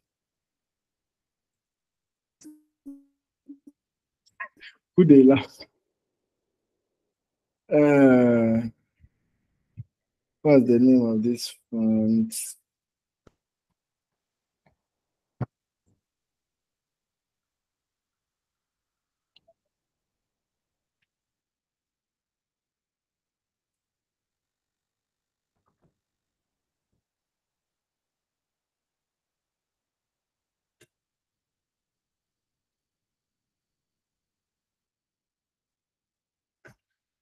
Oh yeah, organic cream logo done set.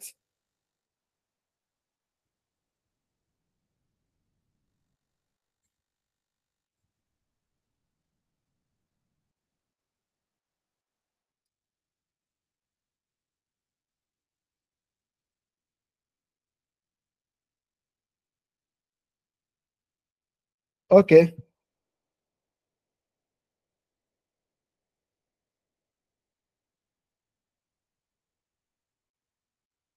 If I don't want to be doing this, I can actually expand it, but I don't want to expand it. That's a class for you to go and explain. Oh yeah, Stainless Organic is back in business. So this is basically what you want to do on shaping tools. Now, there is one that I really like that always mesmerize people.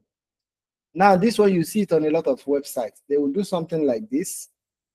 Draw a rectangle like this. Okay. Draw another one like this. And select these three. Okay, center them. And weld them. Union. Now, it doesn't look like much. It doesn't look like much is going on. Okay. Until the magic happens. Let's do 24. So now we have the magic. And if you do this, when you start moving this, you start having this kind of shapes. You can just come in here. You can see the way. So the more you increase this, let's select it, increase this. If you make it even 50 or 100, the more it looks like it's, it's kind of elastic. So you're going to see this a lot. Yes, you can also use it for animation. Maybe something you just push, boom, okay, liquid drop. Push. So it could be like on your splash screen. And then you just do it and they'll be like, this guy don't bad, this guy don't bad. Maybe just 3 months. You just tell them, well, I've been doing that since. Now, there's this new kind of design they call bento box. So let's take a look at bento hero pages.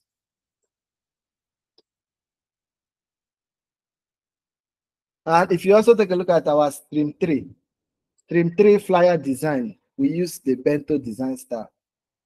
So you always see this kind of interesting kind of design. But here is where some people get creative with this. There are some that will chop this design. There's a way they will chop out some part of the rectangle. If you want to get it, you will shape out your life. And it will not be the same. Dribble with 3B. So sometimes like this bento kind of grid, the way they will shape one of the rectangles. Let's search for hero section.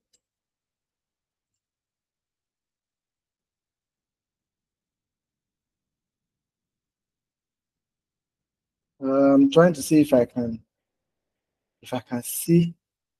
It's a design trend that it reigned last year well. They were using it to confuse people.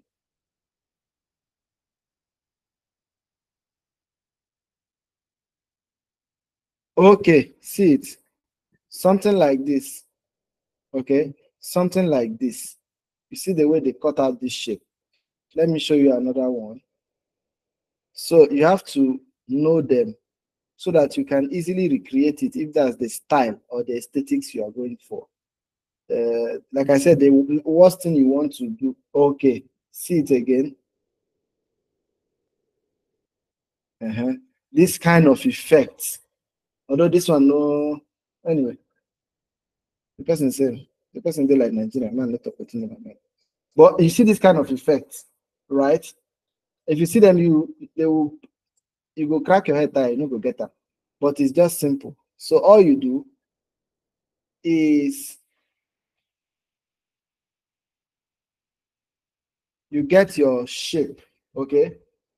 Yes, you get your shape. You get your shape. And if you finish getting your shape, you get the cutout, okay? Maybe the cutout, Control D. Let's cut it out right here.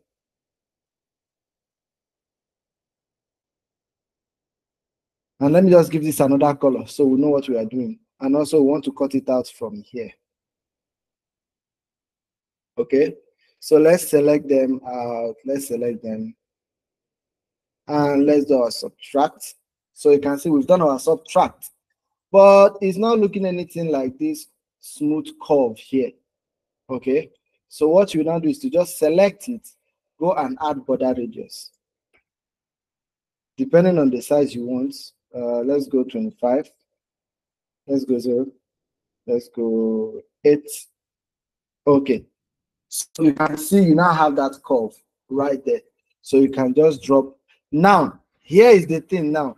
How do you put an image inside this guy? That is why we did this thing line by line. You know, the way I've arranged it. You know, this is a shape. This is a shape. It obviously can't have picture, okay? So let's assume I have a picture.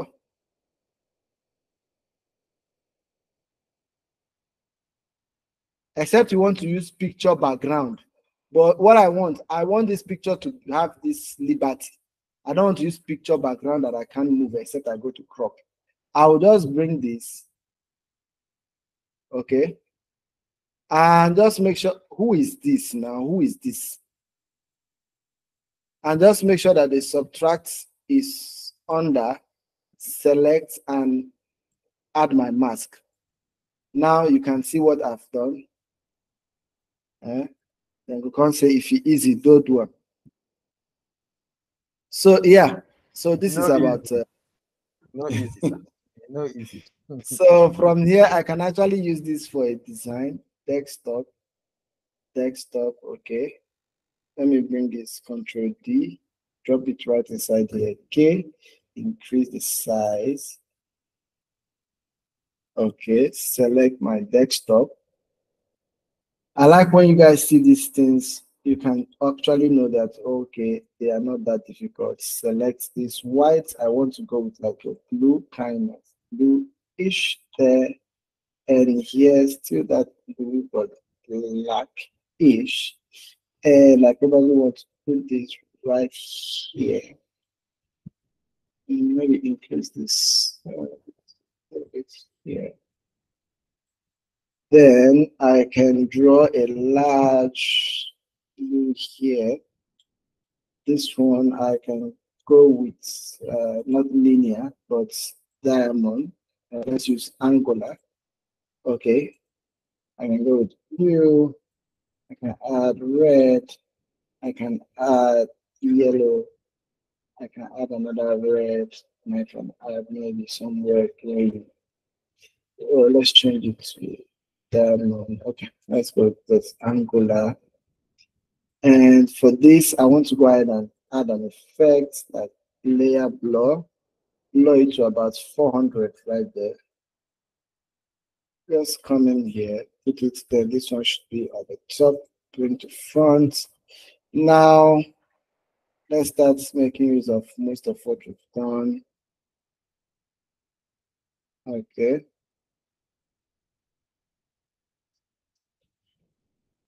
So, okay. Okay, let's come in here.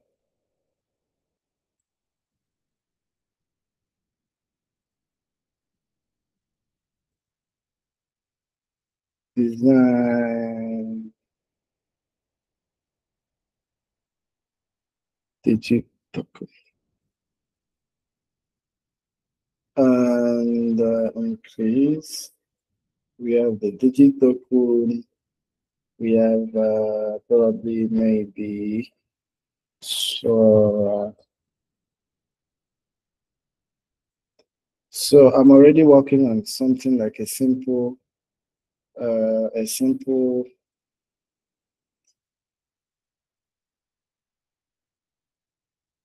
so I'm already working like on a simple landing page right here. Don't forget when you are doing something that is important, yes, a simple hero section, always add your grid. But I just wanted to show you guys use case for this. You can have 50K plus strong community. Okay, 50K plus strong community. Now, okay, you have strong community right there. Strong community.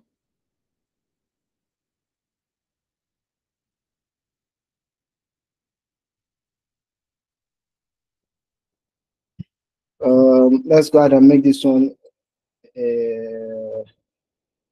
64. Is the line spacing? Let's use 56. 56. Okay. If I wanted to add a picture there, I might want to also reduce this. Okay.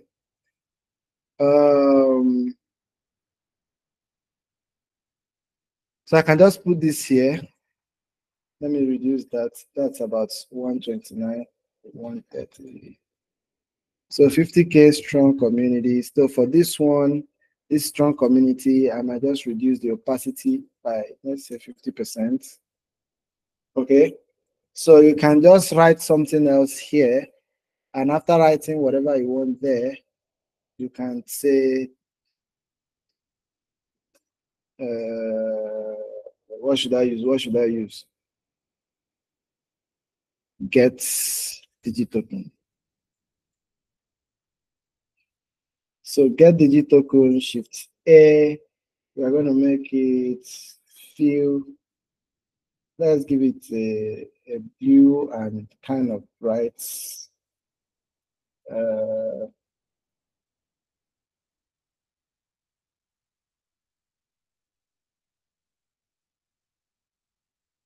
Okay, let's give it this bright orange.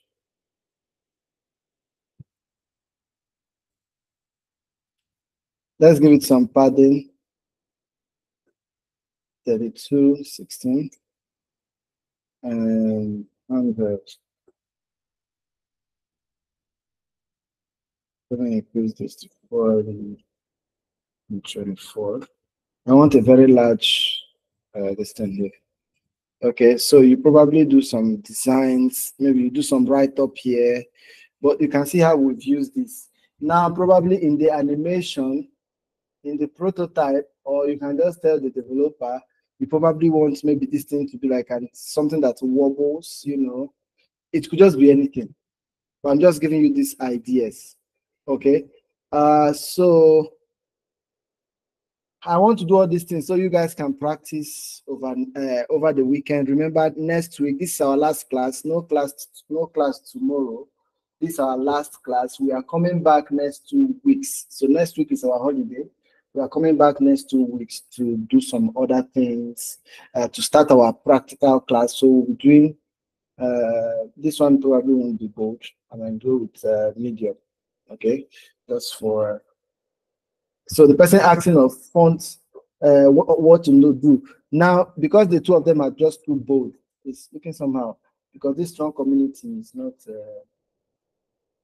You can book your clarity call anytime. Now when you don't cancel and when you want book, book anytime you want. Okay, sorry guys, just give me 3 more minutes. Just give me 3 more minutes to explain the last one. Okay, the last one being this guy, the pen tool. Okay, that's the last one here.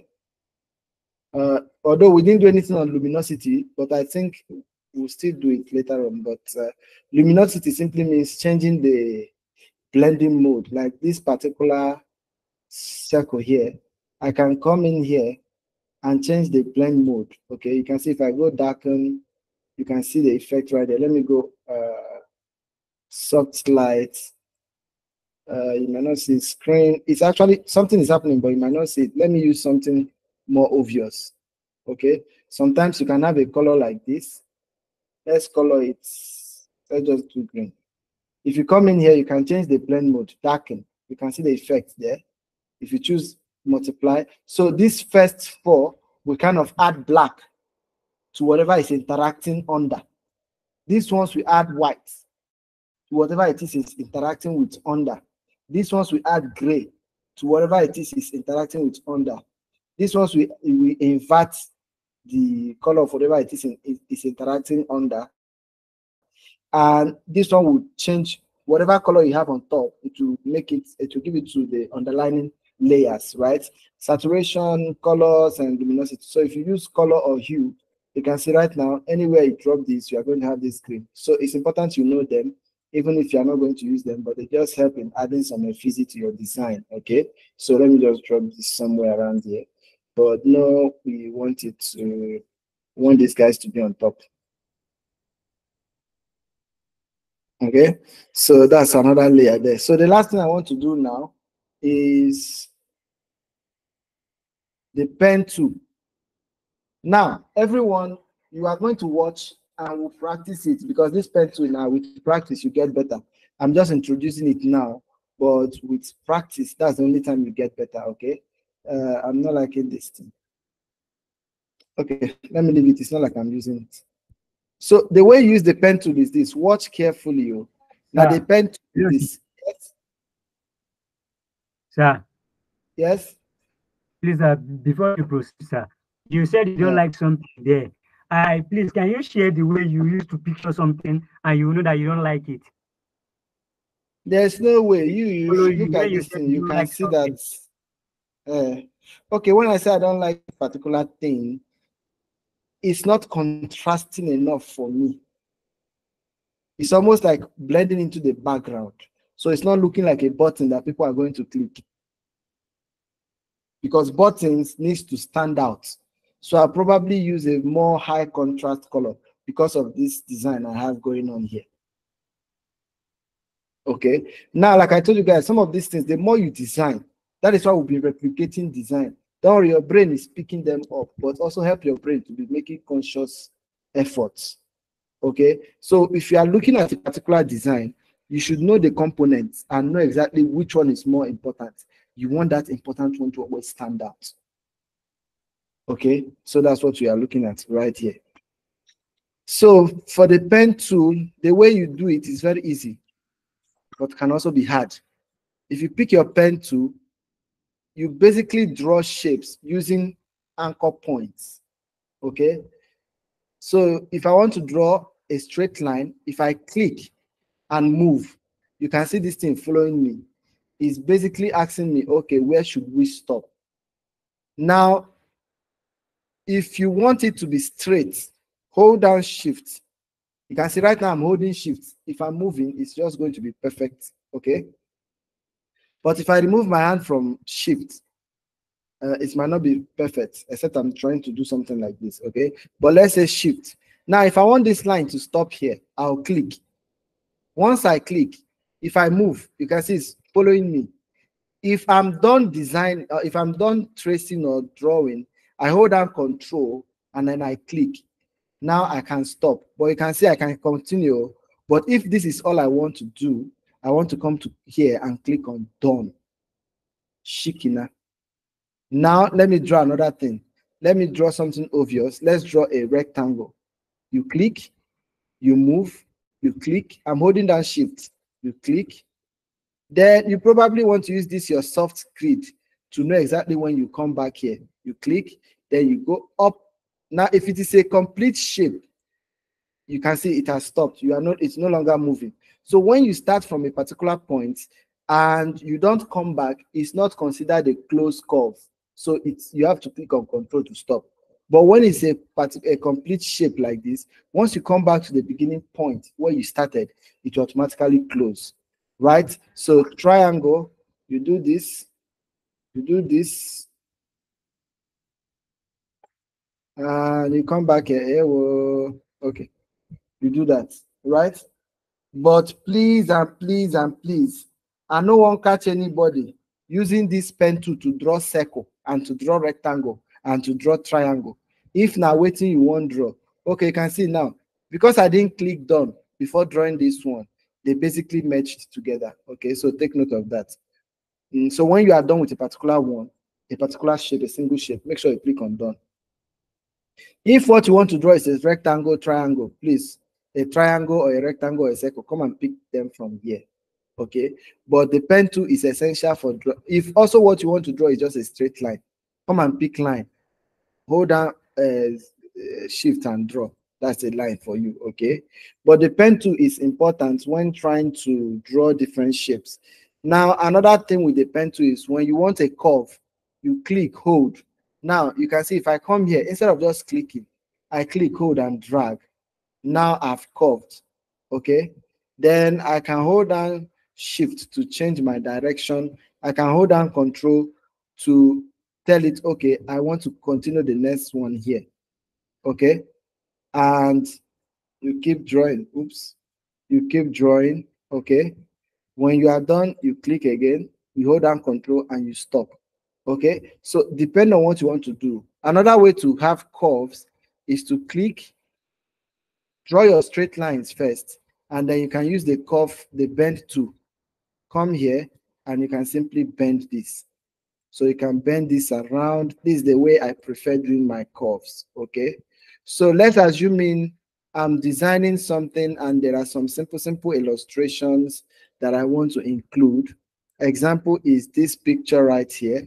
Let's assume I want to retrace this picture because I want to show people that I'm a bad guy, I can just bring in this picture now, use your God-given eyes to guess where the point is. So I might have to lock this so I don't easily move it. So if I pick my pen tool, I can start with the mouth. Okay, sometimes you want to get the body, the main frame, but this is not an illustration class, so we just do it sharply. So let's get this. Okay, I'm trying to get the main shape, but I'm not going to worry about curves now. I just told you that you can worry about curves later. I'm just looking at the points where the curves starts from. Okay, so you can see here we can do this, so we can curve in there. We can also come here, can come here, curve in later. We can come here, curve in later, draw, draw. Now we can come here, we'll curve later, come here, curve later, come here, curve later. Yeah, I know some of you on a head won't blow. Don't worry. You can always rewatch, but you guys are going to practice after this, okay? Then drop this. Now you can see if I click on done, I can go to fill and color this guy now, okay? But I don't want to color it yet. So to go back inside, I can just double click on it. Then this guy comes back again. So I'll now come inside here and start using my bend tool to bend, okay? Bending things like bend. You can see I'm bending things there. I am the last straight line bender. So bend it, okay? Shape bender. Then yes. So bending things just there like that. Now you can adjust all these things to fine tune them, okay? But I'm just doing a rough work, you know. Teacher is the one that will do the rough work and give you to do the perfect work. So when I'm not doing it, that's why I chose this passion.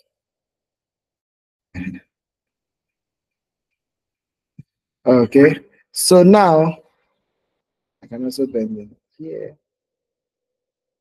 Now you can see how I got this guy. So I can come in here, and this thing is not even much. So if I want them on the same shape, I obviously don't want them on the same shape. So I'll just come here. This one is not even hard. This one is just like this. This one is just like this. And like this. Come back here, close. But because two of them, they are together, I won't click done. I want to continue, you know, drawing because two of them are the same color. But if you wanted them separately, you click on done. So I can easily come in here, no stroke. I don't want a stroke.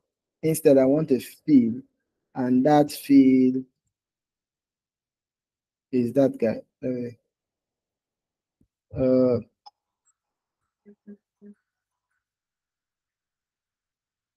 This fill here. Okay, good. Okay. So if you want to also draw the beak, I can also come in here.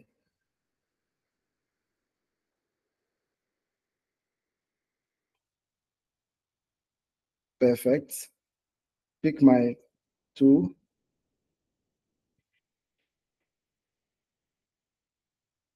Remove the stroke.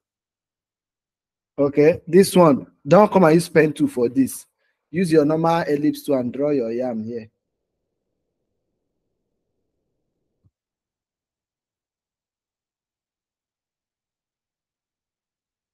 Okay, give it color black. And then we'll probably select the main shape now, the main guy. Give it color green. Let me just copy. Okay, let's just go ahead and give it color green. So now we have our little bird. Okay, now we have our duck. So we can now group it. If we want now, we can easily animate our duck. Okay, since they are now shapes, individual shapes. So yeah, that's how you use the pen tool. But before I go, we are literally done. before I go, I'll watch you guys draw a straight line with a pen tool because now there wahala they start. So if you are online, if you're on Figma, get a frame. If you're on Figma, get a frame, give it a name.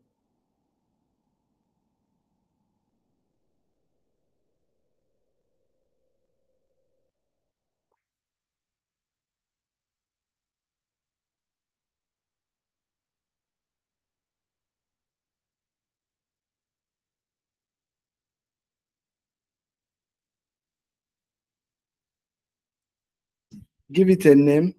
Okay. Just get a frame. I did not say get a frame and put a picture inside. Just get a frame. Okay. Now, make sure you name that frame. You give it your name so I can actually know who is doing nonsense. Who is this? Omotayo, this is your frame. You won't collect everybody's space. Eh? Anyway, it's fine. Oh my God, you don't want to take.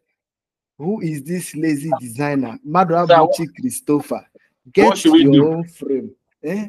Get your own frame. You are carrying another person, my own frame to come and duplicate. Just imagine. Okay, once you get your own frame, I want you to pick the pen tool and draw a straight line, a straight diagonal line. Okay. Pick the pen tool and draw a straight line. Remember, you click, you hold down shift, you move and click again.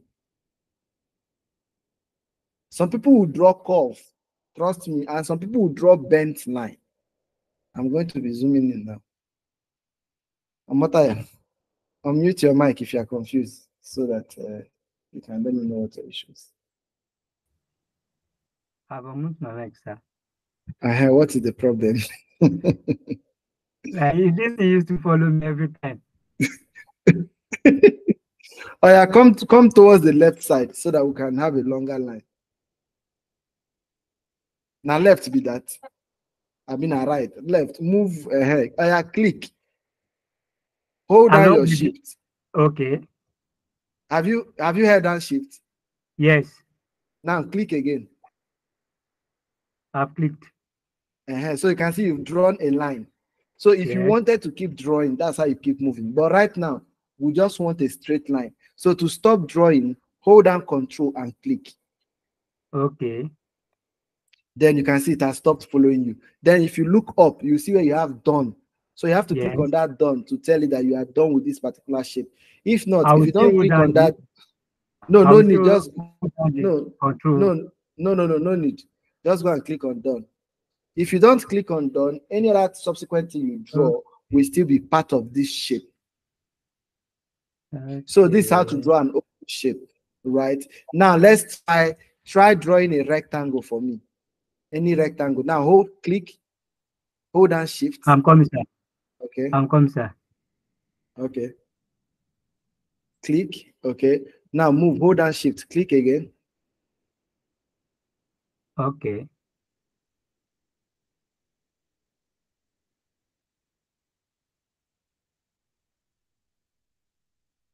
I'm not seeing it. Click. I've clicked. Now hold down shift, move away and click again. I should move away. Yes, now Okay. just move down and click again, holding down shift so that it will be straight. No, you are moving down too much. Just go up small.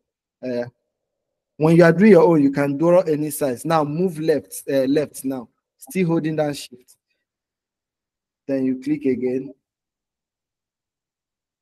Then go back to where you started from. Make sure you go back there so that it clicks. Click again. Then you have your Right closed rectangle. No, click. I never mentioned right click. I've clicked. Then you have your shape. So click on done. Okay. So you can color it red. Give it a few color red. Let's see.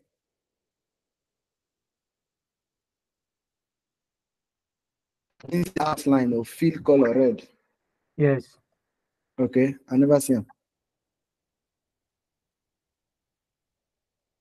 But like I said, don't come and use the pen tool to be drawing. Because I'm still having issue on this straight line.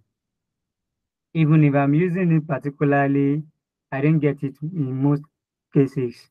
That's the reason why I want to practice it now before we end You the class. draw a triangle for me. Let me see. I'm not going to help you out.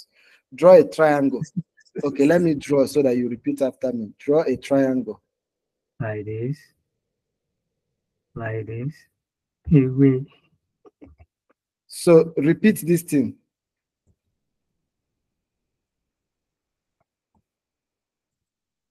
Repeat this shape.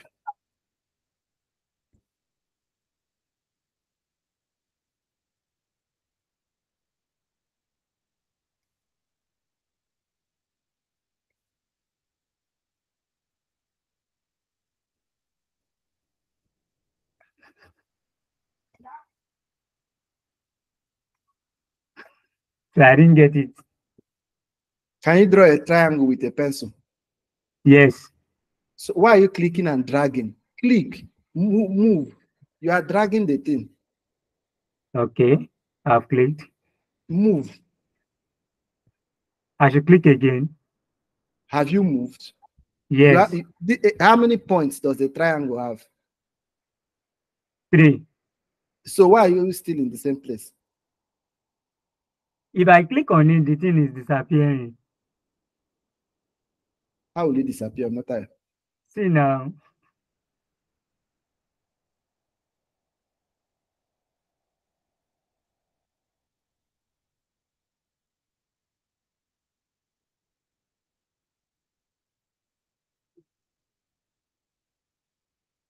Mata, if I pick my pen tool and I click 1, 2, Okay. 3, 4, what is difficult Okay. here? And I add a fill.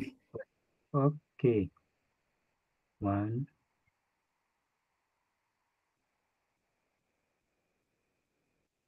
1.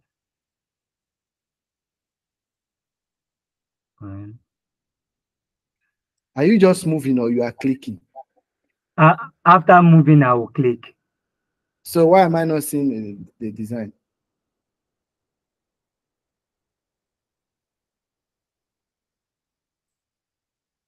Away. Bye-bye. Because you're obviously not clicking. Who is this? Who is this? Who is doing this big selection here?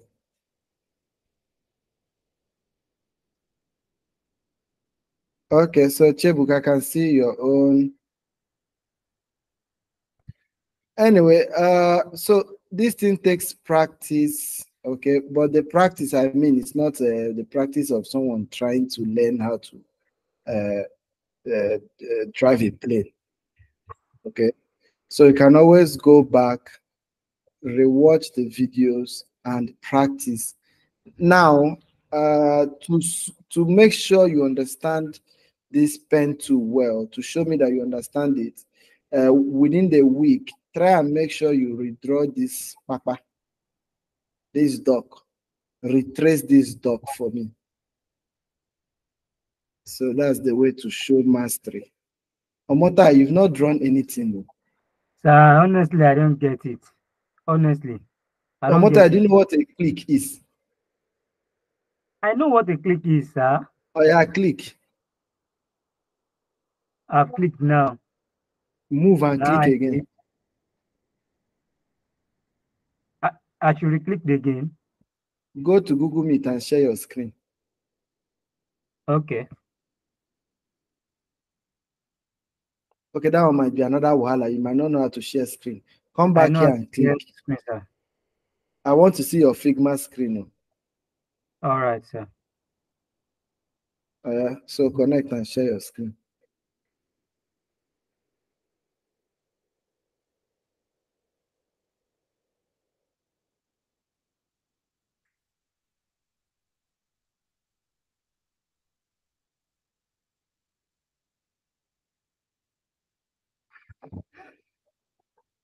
Have you seen it, sir? It's coming up.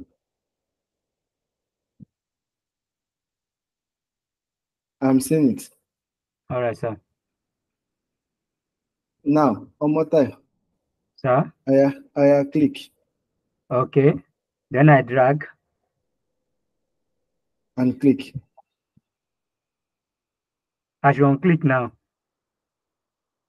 I said click. So when I clicked, I hold down the click, then and drag. Now that is the issue. Since we've been here, did you hear me say hold down and drag? Okay. Clicked. Clicked. Clicked. Thank you, sir. Remove your screen.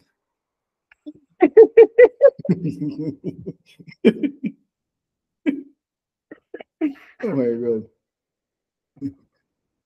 Thank you, sir.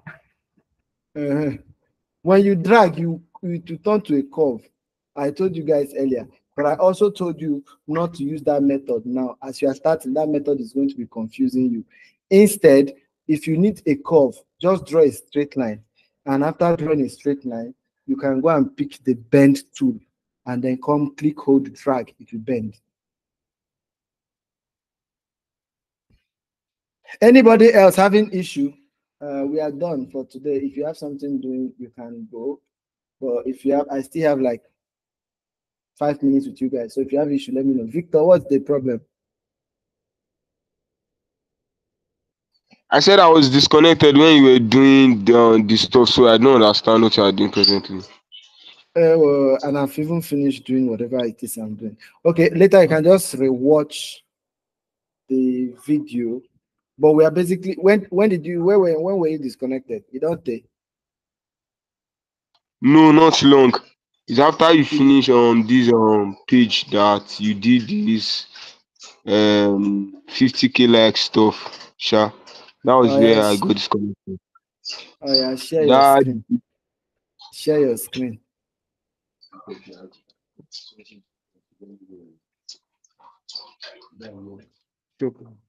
what do you say, sir? Share your screen. Share your screen. I'm using my phone to watch the class while I'm using my system to like do the Figma. Oh, buddy. Okay, get a frame. Get a frame. Get a frame. So we're just I've done practicing that, sir. the where you there? Waiting be your name for Figma. Olale Victor. Yes, sir. Okay. Which kind of pen, you go carry line two? Not be line two, be that I be pencil two. You go carry pencil two. Pick the pen tool, not the pencil tool. Okay, sir. Okay. So the pencil tool allows you to draw lines using anchor points. So point by point, point by point. So have you picked the tool? So come back to your frame. So let's start with drawing a straight line. Yes. So to draw a straight line, click.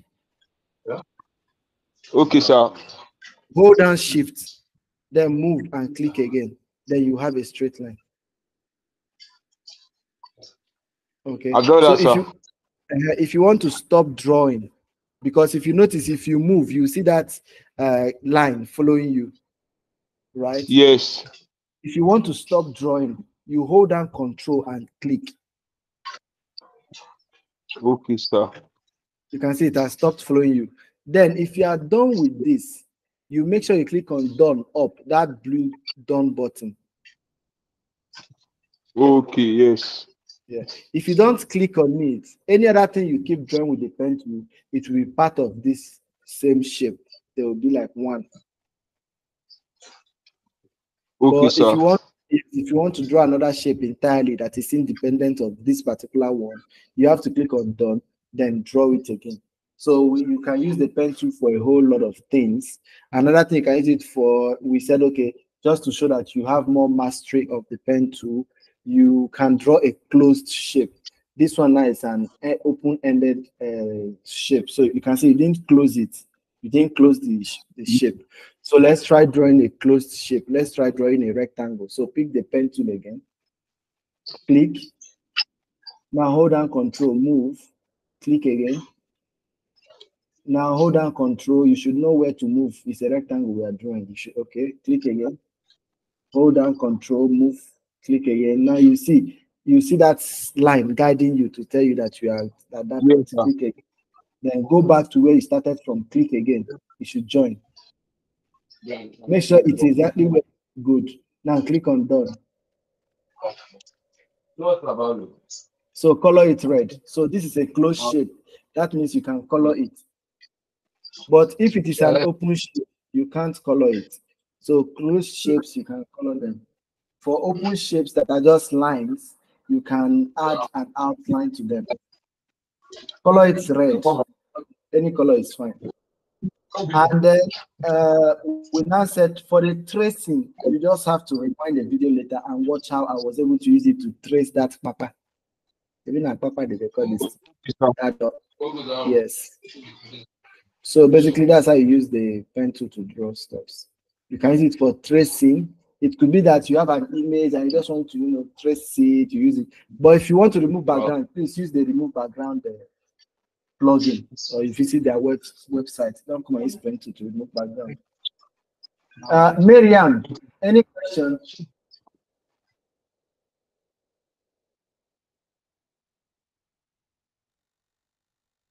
Adekunle, any question?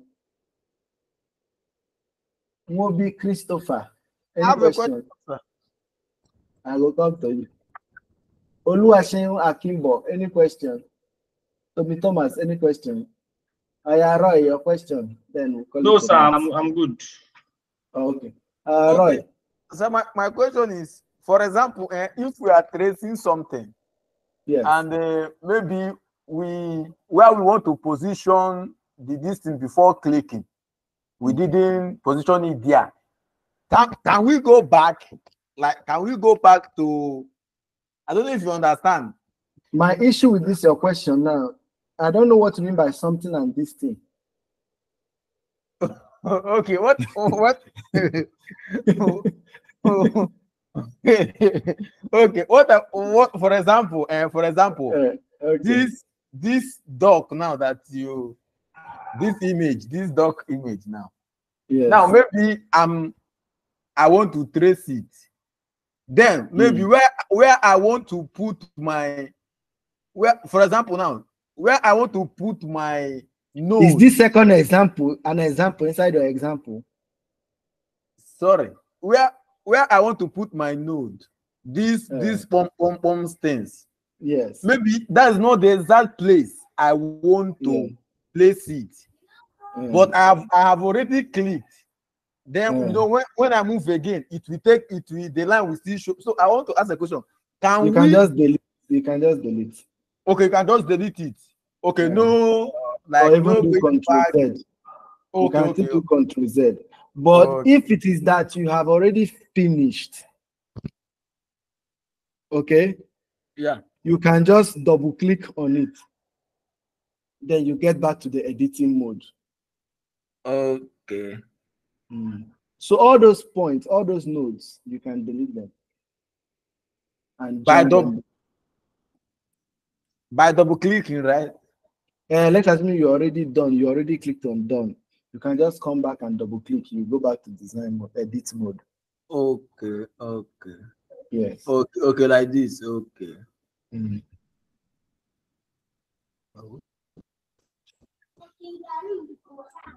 Okay. So guys, this is all right, but there are a lot of techniques and stuff, but it's not now. This is not a graphic design class, okay? So it's not a graphic design class, but the more you practice these things, you get better at it, and you start creating amazing things. But remember that any design you see out there, you can actually create them. Okay. So for those of us, okay, what we are going to do, go and tell everybody. We don't want anybody to come and blame us. Okay.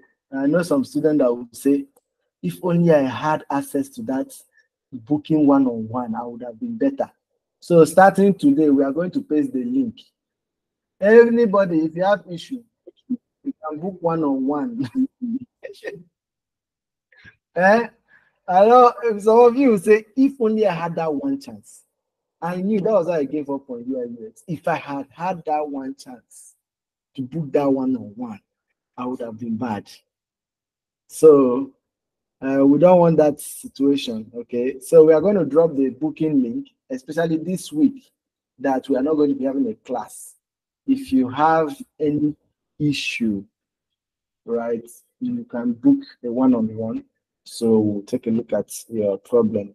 But if on closer look and your problem is from the village, I have a friend that is into mini importation. He imports wigs and stuffs like that. I can link you up so you can check. In fact, you can even do milky donuts. It's trending now. Milky donuts. And but I'm sure anyone can design. If you can think well, you can design. If you can solve 2 + 2, you can design, right? If you really want to, you really want to. Anyway, good night. So let me disconnect our live.